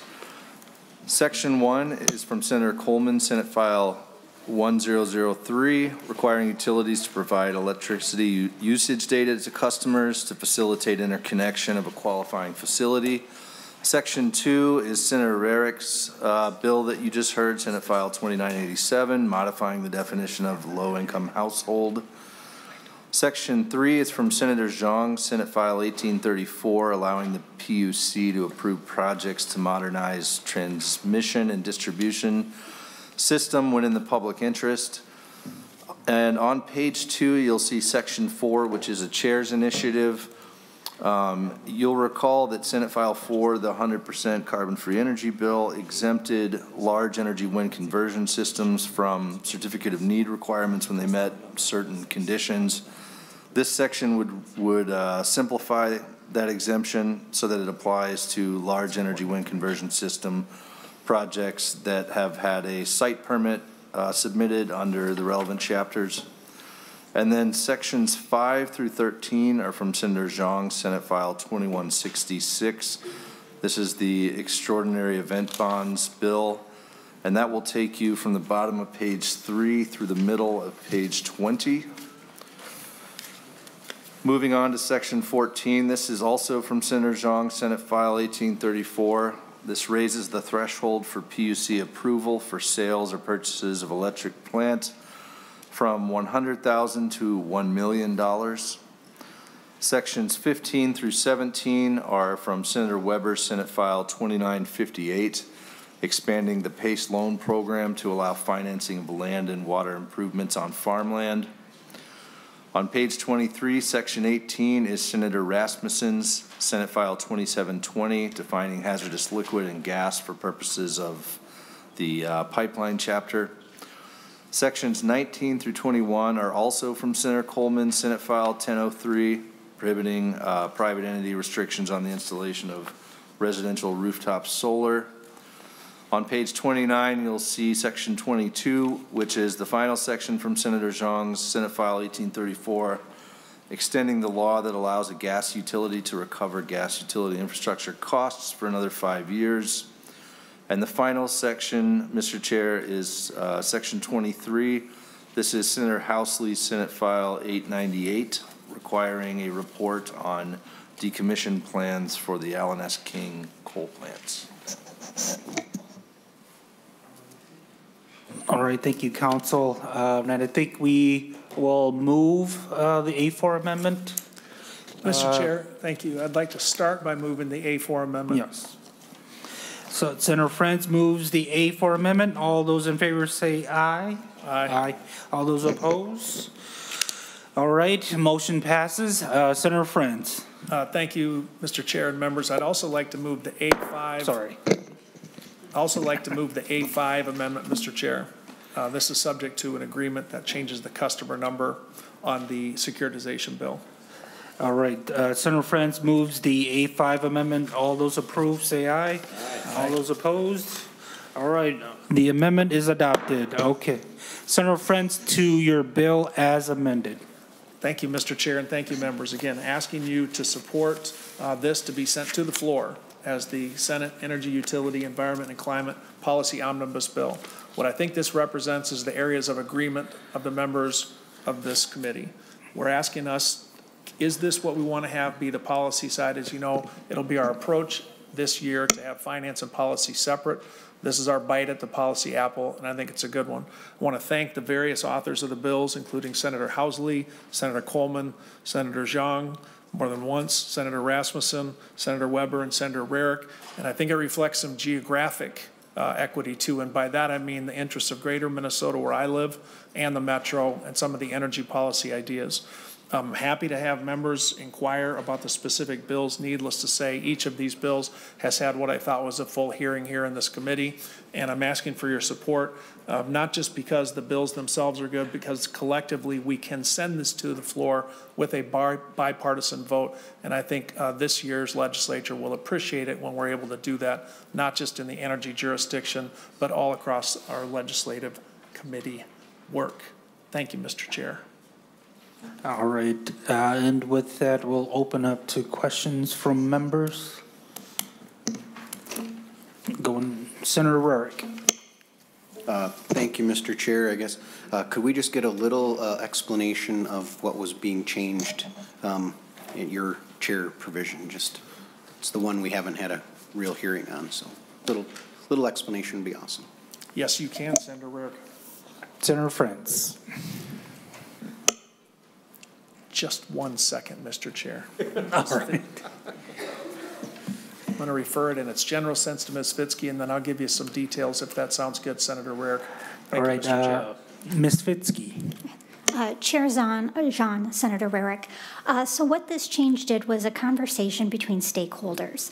There are some natural gas users who don't pay for the commodity of the natural gas, but basically they take on a service that's provided to them from a natural gas entity, for instance, odorization.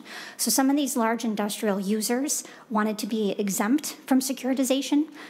We looked at this as a little bit of a belt and suspenders because if and when securitization would be used, which we're hoping would not be used often or lightly, that already these industrial users wouldn't fall under securitization, but what this did then is increase the total of some of those that would be exempt from it. Did that answer it, or should I can try to ramble on a little bit more. If it's not very clear, I'm sorry. Senator Rarick. Well, thank you, Mr. Chair. I guess I'm just kind of wondering, we were talking. Yes. I guess I was wondering about the permitting issue, from Section 4, Subdivision 8, where we're making some changes there. Was that? Senator Frentz. I'm going to call a friend. All right.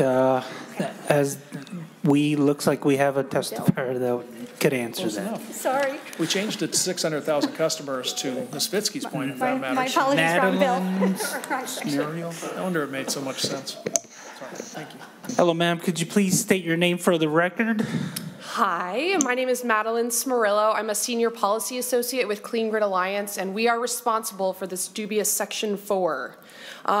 So if you recall, back when we passed the 100% standard, there was a section in there. I came up here and lobbied for it and said, hello, we're passing an exemption for independent power producers to the certificate of need process. Now, the reason that we do this is because independent power producers will not build a project unless they have an off-taker secured. So that existence of an off-taker, essentially someone to buy the power, demonstrates need in itself. So by having to do the certificate of need process, they're doing a redundant bureaucratic process that is ultimately not necessary, considering that they don't have ratepayers or no reason to build a project without someone needing to buy that power. That being said, the exemption that we passed in House File 7, Senate File 4, was effectively not an exemption, and that's because it specifically relied on the existence of that off-taker being known already. So it basically says, if an independent power producer applies for a permit and they have a secured off-taker, someone to buy that power, then they don't need to do the certificate of need process.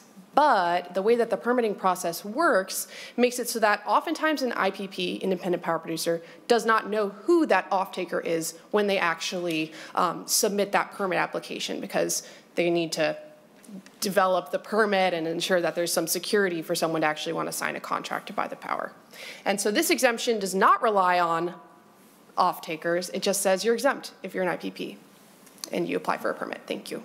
Thank you, Senator Rarick. I was just going to say, Senator Frentz. Expediency, the treatment of the certificate of need, which was really the original intent of the language in the 100% bill, cleaned up here by Ms. Cirillo. Senator Rarick. Thank you, Mr. Chair. So I'd be remiss if I didn't poke you a little bit and say how many other things will we be coming back and fixing because. Senator Frentz. Sorry, thank you, Mr. Chair, and thank you, Senator Rarick. I did not catch it in the original language that we passed, and we did not discuss this until really about a week ago. And appreciate the support. All right, and Senator Weber. Thank you. Okay, as I think about this, eliminating this certificate of need, as we talk about the problems that we're having, for example, with new wind farm developments, and we don't have the transmission, and now no one has to provide a certificate, get a certificate of need, aren't we going to, and we start building more, aren't we just adding to that particular problem? That's for the author of the bill. Senator Frentz. No, I believe we'll only see it built in this instance where the certificate of need is exempted, where they have an off-taker. In other words, where it's already set to go. This is not our attempt to address the interconnectivity issue. Senator Buck. And I understand that, Mr. Chair, thank you. However, what we're seeing is that new projects are developed because there is a buyer for the energy. But as a result, then they're not buying from the existing plants. So all we're doing is trading the production at that point. I hear you, Senator. Sorry, Mr. Chair. Senator Frentz. Thank you, Mr. Chair. Thank you, Senator Wilbur. Here, this provision only refers to the independent power producers. So that is a category that I know is part of your concern, the larger concern about interconnectivity. But we intended in the 100% bill to say, all right, if it's an independent power producer, you don't need to go through this particular process. And this language is our attempt to make it actually say what it was supposed to say the first time. I don't know if Ms. Murillo has anything to add to that, but if she does, this would be a great time. Ms. Murillo. Yes, thank you. So I just want to add, again, it's only for independent power producers, and those entities don't necessarily always sell to a utility. Maybe they're selling to an industrial facility or a crypto mining center that requires copious amounts of power that we don't have and can't take away from ratepayers. So these are situations where it's not just your typical utility that's applying for a project. It would be if they were purchasing it, and if they are going to purchase it, they have a need for it in some capacity. So I also just want to highlight the fact that this has received no opposition from any of the stakeholders we've worked with. We've spoken with labor, utilities, NGOs, and developers all alike, and they all understand that this just makes sense. It's really just cutting down some red tape, and we tried to do it earlier, but as I said, the language we got wasn't exactly effective. Thank you, Mr. Chair. Senator Weber? All right, thank you. Any other questions from members? Comments? Senator Frentz. Thank you, Mr. Chair, and thank you, members. Again, looking forward to having this come to the floor, hopefully with us able to say this received bipartisan support in the Energy Committee as part of the Energy Omnibus. And thank you very much to the authors of this Omnibus bill, including Senator Dames, my neighbor down in southern Minnesota, and Senator Putnam. And once again, to all the authors, both Republican and Democrat, who contributed bills to this Omnibus bill. With that, Mr. Chair, I would ask that it be sent to the floor of the Minnesota Senate. All right, and then with that, to the general orders as amended. All those in favor say aye. Aye. Aye. All those opposed? Your motion passed. Cool. All right, to your next bill, Senator Frentz. Thank you very much, Mr. Chair. This bill is going to take some discussion. As members are aware, the Community Solar Garden Program in Minnesota is an attempt to have distributive energy around the state to allow Minnesotans to buy in to solar energy and to provide a marketplace where the cost of that energy can continue to benefit from innovation and from the additional invention and innovation. The bill in front of you, Senate File 2688, is a major attempt to revise that program, and it has been subject to significant stakeholder input. Among the highlights that it removes the requirement for contiguous counties, it caps the amount of community access solar, establishes a list of approved non-residential subscribers, requires at least 25% of the subscribers to be from low-income residential. One of our challenges has been that the original conception envisioned more individual residences, and this bill would be an attempt to remake that. And then really to the heart of the, I guess you would call it an attempt to reinvent it, is say that this program's been a success up till now. Let's pivot and do something even better. And that includes price, Mr. Chair and members. We're going to talk, I think, through some of these testifiers about the value of solar and about an agreement that we're hoping to take place to not only allow the benefits of community solar to continue and to grow, but to address some of the pricing issues which consumers are equally concerned about alongside clean energy and reliability. And with that, Mr. Chair, I know you have quite a few testifiers on the list. Love to hear from them. Looks like you also have a A1 amendment. I was just going to say, Mr. Chair, I'd like to offer the A1 amendment. Senator Frentz offers the A1 amendment. Yeah, would you like to talk a bit more about the A1 amendment? No, Senator Frentz. All right, Senator Frentz moves the A1 amendment. All those in favor, say aye. Aye. All those opposed? The A1 amendment is adopted. Senator Frentz, your bill as amended. Thank you, Mr. Chair. And again, I'd like to begin with the testifier All list, right. which I believe is in front of you. For members coming to testify, can I have Mr. Rick Evans, Mr. Logan O'Grady step up to the table? As time is running short, I ask that members, testifiers, keep it to 2 minutes or less. 2 seconds. And you may begin, Mr. Evans. Thank you, Mr. Chair and members of the committee. I'm Rick Evans with Xcel Energy, here to express support for Senate File 2688 as amended, and looking forward to continuing to work with stakeholders and Senator Frentz as this bill moves forward. Very briefly, I can tell you that there have been 3 nagging problems with the Community Solar Garden program that exists today. One, it is a very high cost, which is passed through directly to our customers. The second is that the allocation of costs and benefits has been inequitable among our customers. And third, that as we discussed in the bill that we heard, I think, at the start of this meeting, it has placed some considerable burdens on the distribution grid, which we are struggling with in certain parts of the state, certain parts of our service territory, and run the risk that that would spread to new areas based on the removal of contiguous county requirement and others. The Senate bill, as amended, addresses all of those.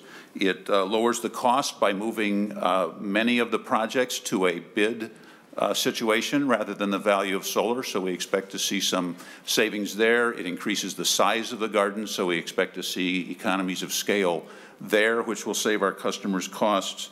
We think it's more equitable because the DG solar standard that's produced in this bill would be energy used by all of our customers and paid for by all of our customers on an equal basis, which is sort of fundamental principle of utilities. Also, there is a targeted low-income program which has been much needed in this space. And finally, in addition to the bill we heard at the start of the meeting today, this moves the distribution planning into the Public Utilities Commission through the integrated distribution planning process, and allows utilities, requires utilities to account for this expansion of distributed generation across our system, and also opens up more territory for the development of these projects, which will also relieve some of that burden. We think this provides a sustainable business for the developers who want to develop this relatively small distribution connected generation, and so very much endorse the bill and be happy to answer any questions. Thank you. Thank you. Next, Mr. O'Grady. Good afternoon, Mr. Chair, members. For the record, my name is Logan O'Grady. I'm the Executive Director of the Minnesota Solar and Energy Industries Association. Just as a reminder, MNSEA has over 140 member companies who employ 5,000 Minnesotans throughout the state of Minnesota in solar and energy storage industries. I want to start by saying that I'm really excited about this bill because for a decade, MNSEA has been working to tap an untapped market within the solar industry. It's this 1 to 10 megawatt space that we call the DG tariff in the industry. That's a great opportunity for our member companies to expand and grow their businesses here in Minnesota rather than other markets. I know we're working to refine terms with Senator Frentz and his staff, but I just want to say that I am appreciative for his vision for building out this market. That being said, I do have to say there are some concerns with the bill. Lines 5.4 through 5.8 in particularly eliminates the existing community solar garden program that we know as we know it.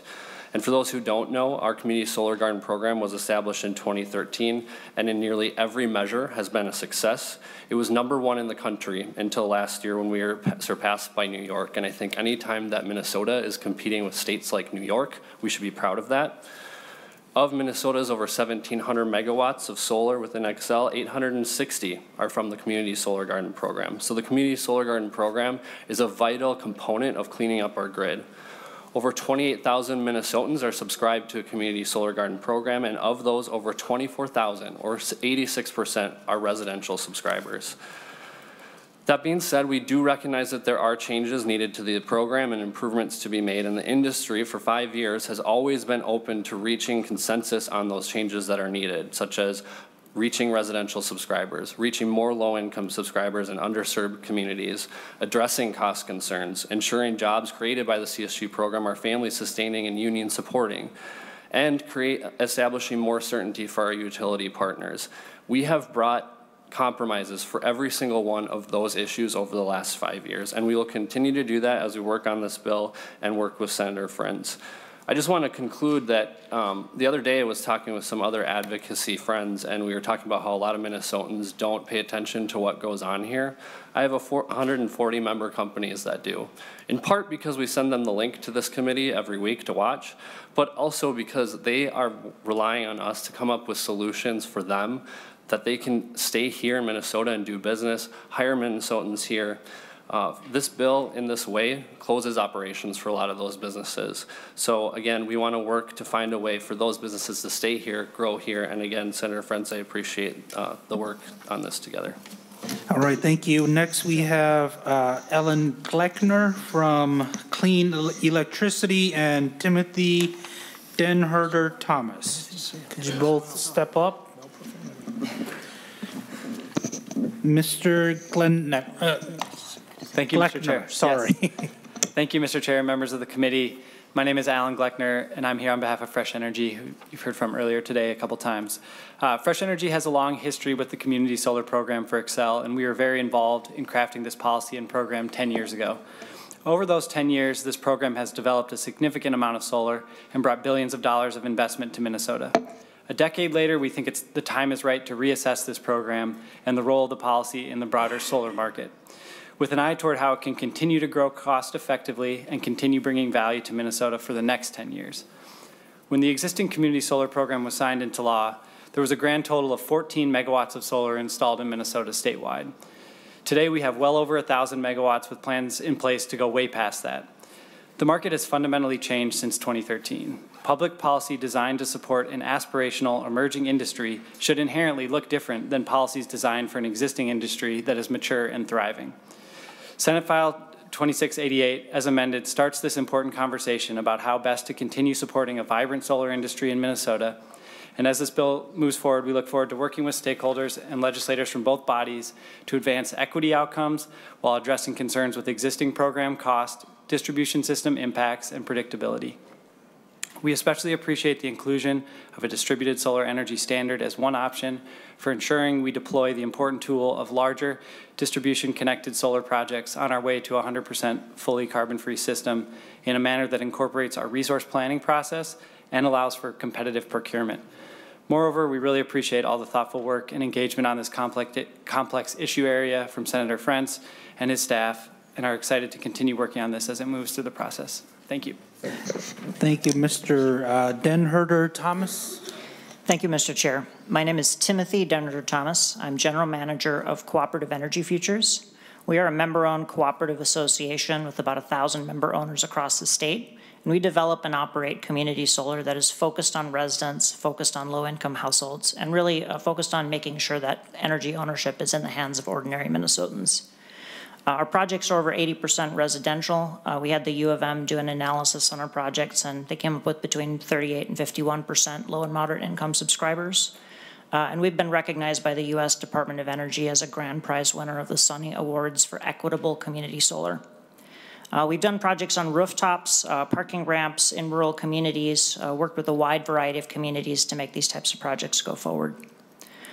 Just a brief overview that the program started with an era where the bill credit was a lot higher. It was diversified by residential versus commercial ratepayers. In 2017, that changed to the value of solar, which was designed to avoid cost shifts by the Department of Commerce and stated by Excel executives at the time as the right way to compensate solar. The problem was that it really created an inequity for renters and low-income households who can't do solar themselves, getting a much lower compensation rate than, for example, a homeowner who can put solar on their own roof. The A1 language is a really exciting step in the right direction in terms of advancing equity and access, and it shares a lot of elements with the Community Access Bill, Senate File 2510, authored by Senator Zhang and supported for many years by Senator Rarick. I did want to highlight just a couple of issues that we have with the current language for the committee to consider. One is around the issue of scale. The 10 megawatts suggested is, as we see it, really only enough to support and sustain one, possibly two entities doing this type of work across the state. We would love to be one of those entities, but we think that to really have a robust and sustainable industry, we need to make a diversified opportunity for Minnesotans and communities of a wide variety of types to develop these types of projects. Similarly, the limitation on ownership, we very much support control and governance of these types of projects by cooperatives, nonprofits, community-based groups. There are some technical issues around how ownership is structured around the financing of these projects that we think is important for the committee to consider. And finally, I will just identify that we're very excited about the interest in community institutions as subscribers. As an entity that really tries to seek projects located in communities and partnering, for example, with rooftops or parking owners to support community solar, we think it's important that we be able to offer subscriptions to those types of entities as well as small businesses in the community. And so we would suggest as a possibility something similar to no more than one large subscriber in these projects, up to 40% of capacity, and other non-residential subscribers must be either the types already listed in this amendment or small non-residential subscribers with subscriptions under 20 kilowatts.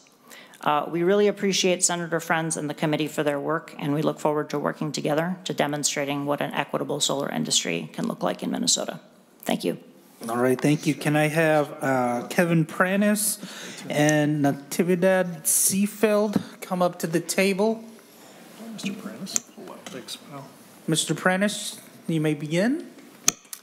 Thank you, Chair Zhang, committee members. Kevin Pranis here on behalf of LIUNA, Minnesota and North Dakota, and our 29,000 members and family members. And I want to thank Senator Frentz and committee staff for what is a remarkably smart and thoughtful proposal. Honestly, I don't know if anyone believed we could be here today with a plan to move forward with community solar that could actually simultaneously reduce costs for Xcel customers while improving job quality for workers, right? And tremendous other benefits. We see this as a proposal that really is community solar for all, putting workers and customers first. Our ask of the Energy Committee since passage of the 100% bill has been to ensure that we only pass legislation that helps rather than hinders meeting the goals. And we believe this CSG proposal does that. It's a huge step forward in this regard. Reducing costs for Xcel customers begins with introducing competition to the distribution grid solar market, just like we do with utility-scale solar. Today, utility-scale developers, represented by Ms. Smarillo, who spoke earlier, must compete for Xcel's business, and whereas in the CSG program, developers receive a fixed and we think inflated rate for energy. That's worked out well for some investors, including one investment fund that reported to us that they had earned high double-digit returns investing in what they like to call early community solar. But not so good for customers if you compare that to the Xcel's rate, which is about 9.5%.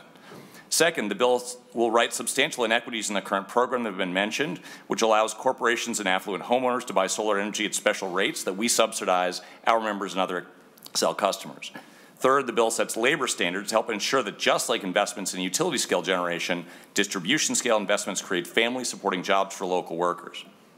There are a lot of great developers out there and some not so great developers, some that create prevailing wage jobs for local workers and others that rely on out-of-state workforce or in some cases have used contractors that engage in wage theft. All of those things can be fixed, we believe, under this bill. Fourth, the bill provides a measure of transparency and accountability that we don't have today.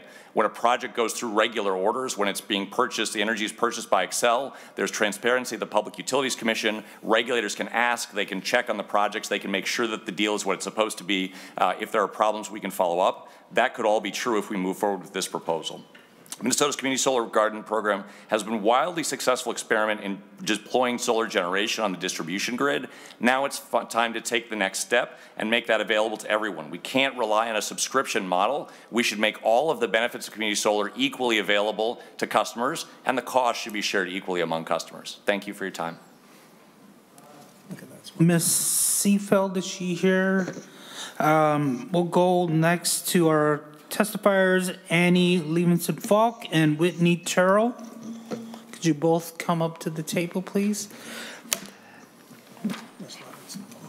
Ms. Levinson-Falk, you can begin your testimony. Thank you, Mr. Chair and members. My name is Annie Levinson-Falk, Executive Director of the Citizens Utility Board of Minnesota, a nonprofit advocate for Minnesota utility customers. CUB looks at this bill and the community solar program in general from the perspective of its effects on consumers, both those who choose to participate and those who do not participate. You know, as has been discussed, there's no question that the community solar garden program has been very successful in spurring local solar generation and a local solar industry here. And there's no question that Minnesota should have distributed solar. CUB has modeling that shows that distributed solar is a substantial piece of the lowest cost pathway to decarbonization.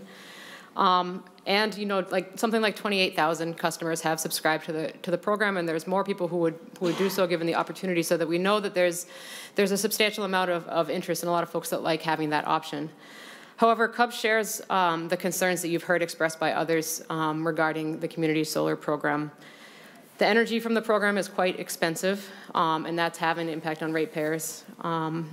And we share the equity concerns. Residential customers are a relatively small portion of the total energy in the program, and less than 1% of subscribers qualify as low income that receive energy assistance. But as was mentioned, all customers pay for it through their bills.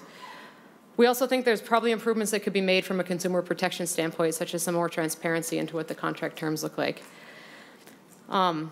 Now that the program has been in operation for 10 years, and especially since the 100% law now makes it certain that there's going to be a large amount of solar growth in the next 17 years, we agree that this is a good time to evaluate how the program has been working and rethink a little bit what its goals should be kind of in the next generation. I want to say thank you to Chair Frentz and his staff for their dedication to digging into this really complex topic and trying to find a way forward that addresses some of the issues we've seen. And also takes advantage of the benefits of distributed solar as part of the energy mix. In particular, CUB appreciates that this bill incorporates a competitive acquisition process to drive down costs and also to allow the savings from federal solar incentives that are in place now to be passed on to ratepayers. We also appreciate that distributed energy resources are being tied to utilities' integrated resource planning processes so that that can be kind of thought out in the details at the PUC. We know that some parties have concerns that this is going to be an ongoing conversation with stakeholders and probably with the House between now and the end of session, and commit to continuing to engage with Chair Frentz and other stakeholders if we might be of help. Thank you. Ms. Terrell, please state your name and you can begin your testimony. Thank you. My name is Whitney Terrell, and I'm here as a resident of Hopkins, Minnesota. Thank you for the opportunity to testify today. I'm happy to share my personal testimony as a community solar subscriber and also what it means specifically as someone coming from Hopkins. My family and I were delighted to purchase a condo in Hopkins and to move there with both the convenience and challenges of living in a multifamily building. One of the things that became challenging for us is how we would get access to clean energy, knowing that we would have to work through the challenges of a homeowners association. So when I found out that there's the opportunity to subscribe to an array that's located on North High School, which has personal significance to me and my family, and also I thought would be a cool way for me to talk about it with my own community and family members, I subscribed. I'm still waiting for those benefits to go online, but I am a subscriber.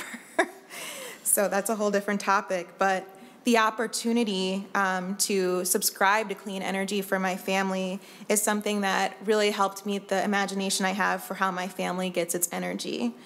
One of the things that I'm hopeful for is that there won't be a cap, that my family and I will have the opportunity in the future if we do move to a home or move up in our, hopefully still staying in Hopkins, that there won't be a limit in our options to subscribe, whether we have solar arrays on our home or are able to put them on our building.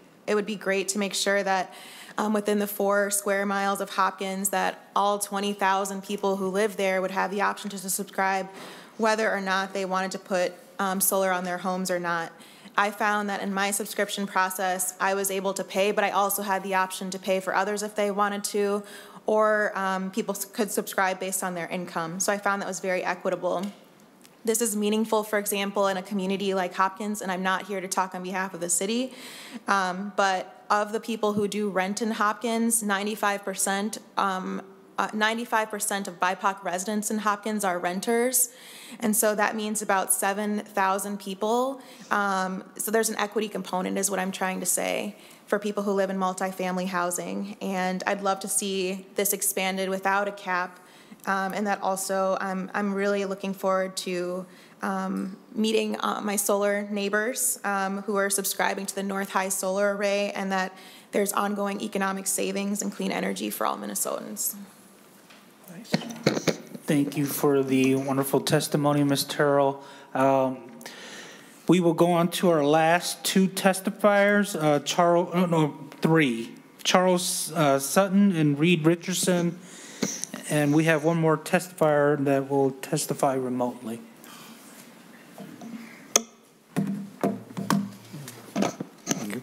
Chair Zhang, members of the committee, my name is Charles Sutton, and I'm here on behalf of the International Union of Operating Engineers, Local 49, and the North Central States Regional Council of Carpenters.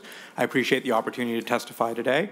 I would like to thank Senator Frentz for bringing this bill forward, which, as amended by the DE, takes important steps to improve the way distributed generation solar projects are regulated in the state. Both of the unions I represent support solar energy. We regularly advocate in front of the PUC and at public meetings across the state for solar projects. Utility-scale solar projects typically employ local unionized construction workers. Thanks to the Federal Inflation Reduction Act and the 100% by 2040 bill, these projects require workers to be paid prevailing wage. Community solar projects and other smaller DG solar, in contrast, are not currently covered by prevailing wage requirements. At the time the CSG program was created, there was very little solar on the grid in Minnesota, and the program was an opportunity to drive deployment, which it has done. However, much has changed since then. The PUC recently approved Xcel Energy's 480 megawatt Sherco solar project, and their recent IRP includes several gigawatts of new solar.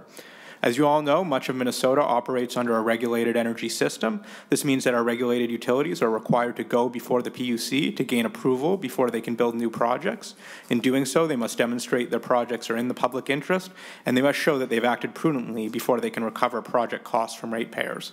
Importantly, because of our regulated structure, all utility customers pay the costs and receive the benefits of energy resources. The CSG program doesn't operate this way. Individual subscribers, and the majority of those are commercial and industrial customers, along with garden owners, receive financial benefits which the ratepayers pay for. Unlike regulated utilities who have to get their rate of return approved by the PUC in a public process, there's very little transparency about the rate of returns for CSGs. By tailoring the subscriber model to lower income individuals and specific non-residential users and bringing DERs under the PUC process, this bill takes an important step to ensuring that distributed solar is deployed in the public interest and with benefits for all ratepayers. The new prevailing wage requirements are important and will help ensure that smaller solar projects, all smaller solar projects I should say, also benefit workers. We appreciate Senator Frentz's thoughtful approach to the issue, and we look forward to continuing to work with him and other stakeholders as the bill moves forward. Thank you. Thank you. Next, Mr. Richardson. Thank you, Chair, committee members. My name is Reed Richardson. I'm the president of U.S. Solar, a Minnesota-based solar developer active in Xcel Energy's community solar program since our founding in 2014. We are a turnkey developer and owner-operator of community solar projects with thousands of residential subscribers, 100+ community organizations like cities, schools, and other government agencies, and a provider of millions of dollars per year in valuable rent payments to farmer landowners. The amendment presented today creates opportunities for additional DG projects up to 10 megawatts, which is absolutely wonderful to see, and we applaud that. However, as it relates to the subscription aspects of community solar, it is concerning to see a proposal that will effectively eliminate the wonderful program we have in Minnesota. I'd like to address several items that have come up this year and in past years related to community solar. Number one is cost. As an earlier testifier presented, phase one or early community solar applications in Minnesota provided bill credits at the applicable retail rate or ARR. In 2014, that rate was about 12.5 cents and now it's 16.5 cents, and it continues to rise as it is tagged with the retail rates. So as the rates go up, so does the legacy cost of phase one community solar. The current phase two program is valued at the value of solar. This was the VOS. It was created during this by the legislature and Commerce to be a fair market rate based on the value of solar generation, including avoided fuel, generation, transmission, distribution, and environmental costs. The purpose of VOS was to provide cost neutrality and ratepayer indifference. I think that has been mission accomplished. CSG applications today would receive a VOS rate of about 9.5 cents. I think it's 9.65, not 13 and change that have been referenced by Excel. The rate is set today and has a cost of living increase that is actually less than inflation. So we should look at the VOS rate today, not the VOS rate in 25 years. Additionally, comparisons to utility scale solar of 4 to 7 cents are misleading, as they do not include the cost of transmission, which is in some studies up to 8 cents. Additionally, equity, both in terms of ownership allocation and in subscriber access. U.S. Solar has committed to delivering over $130 million in electric bill savings to low to moderate income folks in other CSG markets. Here in Minnesota, with the artificial barrier of contiguous county, it's been difficult to access high volumes of residential or low income communities, so we applaud the removal of the contiguous county restriction. Additionally, references have been made to the ownership of the program, specifically with Warren Buffett being the largest owner of CSGs in Minnesota. While I don't know if that's the case, I would like to point out that the 3 largest shareholders of XL are identical to the 3 largest shareholders of Berkshire Hathaway. I'm not sure what the logic is here. I don't think we'd want to require all new utility infrastructure to be owned by Minnesota co-ops, so no profits can go to non-Minnesota-based investors. Additionally, we deliver economic benefits to rural communities, farmer landowners, and subscribers, all while receiving less revenue than the value of solar rate. How do we do that? We compete for our subscribers and sell those value of solar credits at a discount, providing savings without capital cost to our subscribers. In closing, allowing subscriber participation, opt-in participation, is a key defining element of community solar, which empowers utility customers of all sizes to take personal action to reduce or eliminate the carbon footprint of their electricity use. Wisconsin, Michigan, Illinois, and dozens of other states are creating or expanding community solar. I don't think now is the time to roll back consumer choice and competition. U.S. Solar, our farmer landowners, their communities, hundreds of job seekers, and thousands of hopeful subscribers encourage continuation and expansion of this program. Thank you. Thank you, Mr. Richardson. We greatly appreciate it. Next, we have a testifier remotely, Mr. Kevin Cray. Please state your name and you may begin your testimony. Thank you, Mr. Chair, members of the committee, for the opportunity to speak today, and apologies that I was not able to be there in person. My name is Kevin Cray, and I'm a Senior Regional Director for the Coalition for Community Solar Access, or CCSA. CCSA is a national trade organization solely focused on the community solar industry, representing over 115 members in virtually all community solar markets across the country and at the federal level. Our mission is to expand customer choice and access to the benefits of solar for all Americans, regardless of their ability to host a solar array at their home or business. I'd like to thank Senator Frentz for his leadership on Senate File 2688 and overall support of the distributed solar industry in Minnesota. While the A1 amendment takes several key steps to update the community solar program and help bring it in alignment with national best practice, it leaves some major opportunities on the table. In particular, the Going Forward program called for in this bill does not put Minnesota in a good position to secure its fair share of new federal tax incentives and grants under the IRA, which will be paid for by all Minnesotans regardless of the benefits that actually flow into the state. As codified in the state's new 100% clean energy goal, the electric system is going through a once-in-a-generation transformation, and maintaining a robust and successful community solar program is a critical element to ensure there are equitable opportunities for individual customers to directly participate in that transformation. As we've heard today, there are a growing number of stakeholders interested in making holistic reforms to modernize the community solar program with a greater focus on equity and access, but not unduly restrict it in the process. I look forward to working with Senator Frentz, his staff, and other stakeholders to further refine the proposed changes to the community solar program to create a policy that is right for Minnesota and positions it well for long-term success. Thank you for your time. I welcome any questions. All right, thank you. Are there any more testifiers out there before we go on to member questions? Going once, going twice. All right, first I have on the list is Senator Gruenhagen. Oh, thank you, Mr. Chair. Yeah, Senator Frentz, I will say I'm not a fan of solar gardens, okay? Didn't vote for them when they came up in the House and still don't support them. I consider there a lot of concerns or corruption in the solar garden program. And for that, you taking a stab at trying to correct some of this abuse, I sincerely appreciate that. You know, I was on the Energy Committee in the House, and in there we had a XL Energy lobbyist, who I won't name, make a presentation to us. And he said that in the solar gardens in Minnesota, 13% at that time, and this is a year or so old, were owned by people in the Minnesota or corporations. 67% of Minnesota solar gardens were owned by individuals and corporations outside the state of Minnesota. And as we heard testimony here, Warren Buffett owns a lot of our solar gardens, okay, and making money hand over fist. And 20% of our solar gardens are owned by foreign corporations and individuals. And we're paying the higher rates to subsidize all this. I mean, it's really a transfer from the low income to the wealthy is what it amounts to. So we got 87% of the solar gardens at that time were owned outside the state of Minnesota. You know, on line 4.28 and 4.29, I see that you put a phrase in there: the solar garden is operated, must maintain a physical address in Minnesota. So basically you're trying to say, hey, you got to have something here in Minnesota to own one of these solar gardens, and the way I interpret it. Now, I hope the physical address isn't a post office box, correct? Correct. Okay. So that they actually have to be here. So I appreciate you address the high cost, the inequitable distribution of the cost, and the distribution grid to a certain degree. The other thing, I had an amendment over in the House that time to reduce the rate, which was about 4 cents a kilowatt hour at that time, to the market rate, which is what the market rate was. Well, I heard some testimony, it doesn't include all the cost or whatever.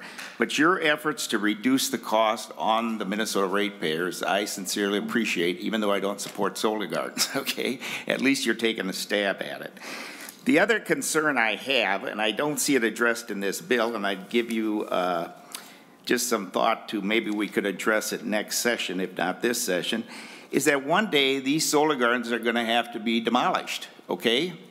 And my concern is that a lot of these foreign and outstate people, and even Minnesota people, having corporations, once they made the money that they made, they're going to declare bankruptcy for their corporation when it's time to demolish these solar gardens. They're going to lead, the rats are going to lead the ship, okay? And Minnesota ratepayers are going to have to pay for the cleanup of these solar gardens, which, according to my local co-op, they're not going to last as long as projected in terms of the people who are in charge of it locally.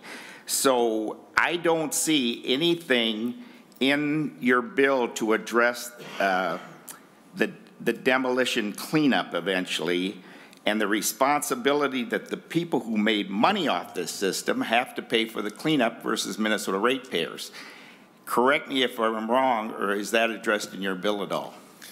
Senator Gruenhagen, so I'm taking, there's a couple of questions in there to the demolition. Senator Frentz?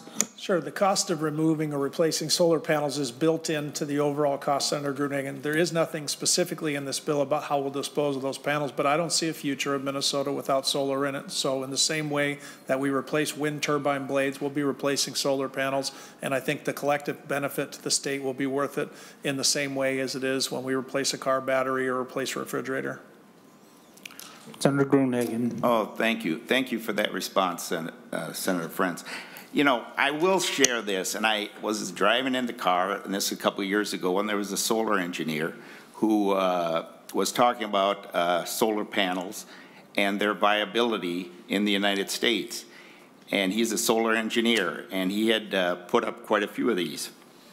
I wish I would have wrote his name down, but basically in his interview on the news, he just stated that any solar panel north of Oklahoma is not really viable. It doesn't have a return on investment because of the angle of the sun and the variations of the seasons.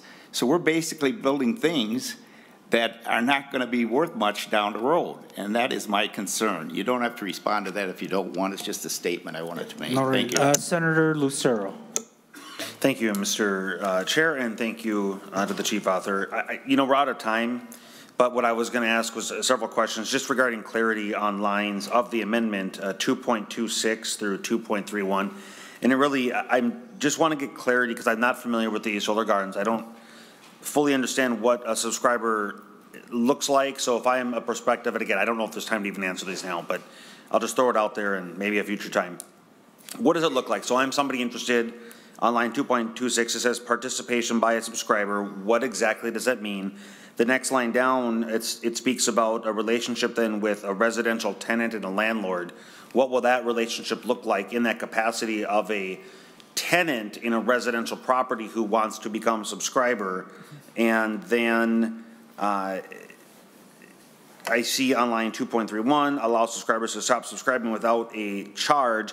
That relates to line 2.26. So if I want to participate, I do know there's many other types of subscriptions like internet or others where there is a fee up front or to disconnect that, and again, I don't know what this looks like. So is there a cost if I want to become a subscriber?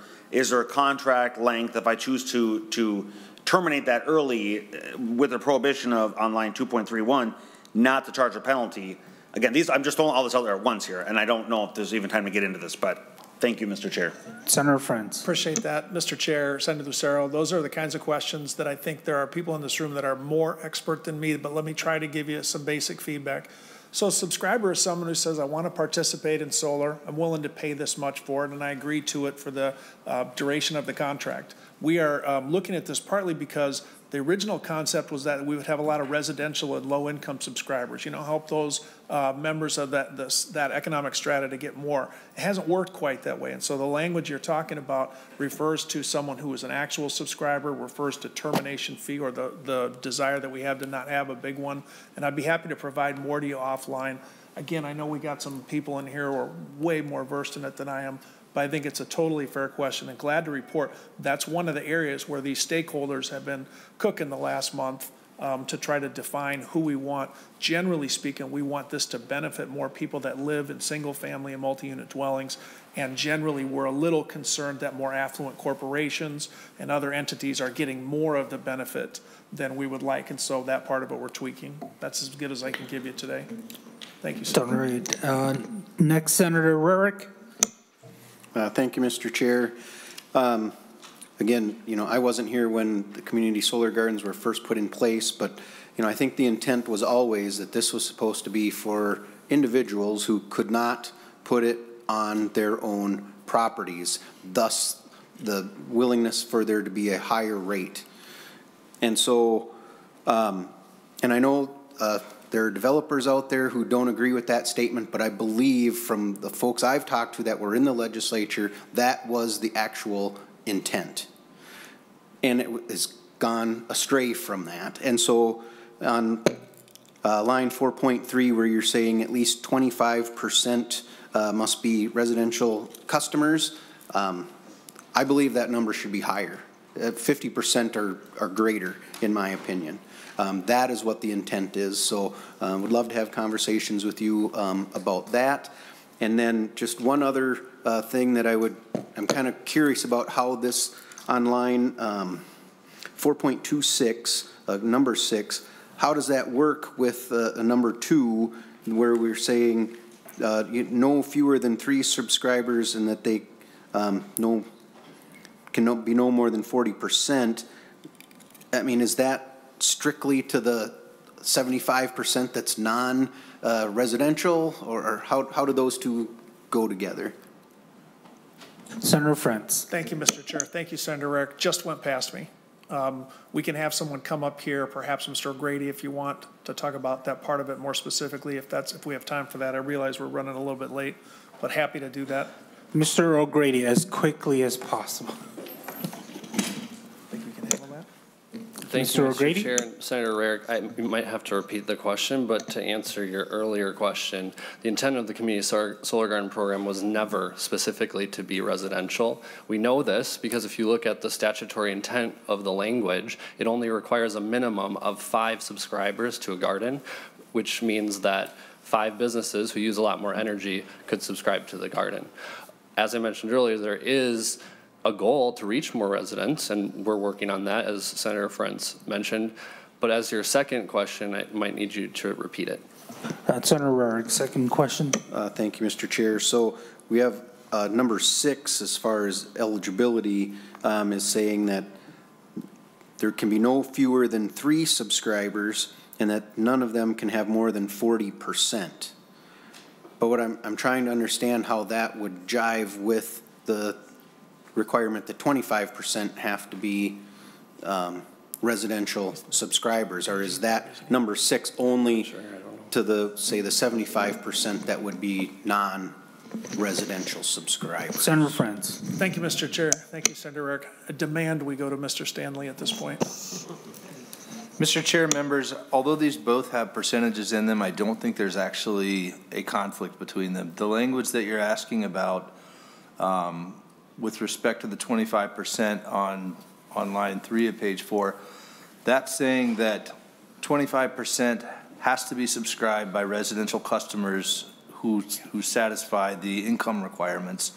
And it's also saying that no more on the second set of lines you're talking about, lines 26 and 27, it's saying that no individual subscriber can account for more than 40% of the capacity. And so I think that, you know, the way that you could combine those things depends on how many people are subscribing, but you could have 25% meet the income threshold required at the top of page 4, and still that does not in any way prohibit you from limiting any one subscriber to having no more than 40% of the subscribed capacity. Does that answer your question? All right, and with that, we will renew Senator Franz's motion to lay over for possible inclusion. All those in favor say aye. Aye. Or the motion has been made. Thank you. Thank you. And we will be adjourned. Okay, so that was good. Thank you. Did we continue? No, I meant adjourning in the committee.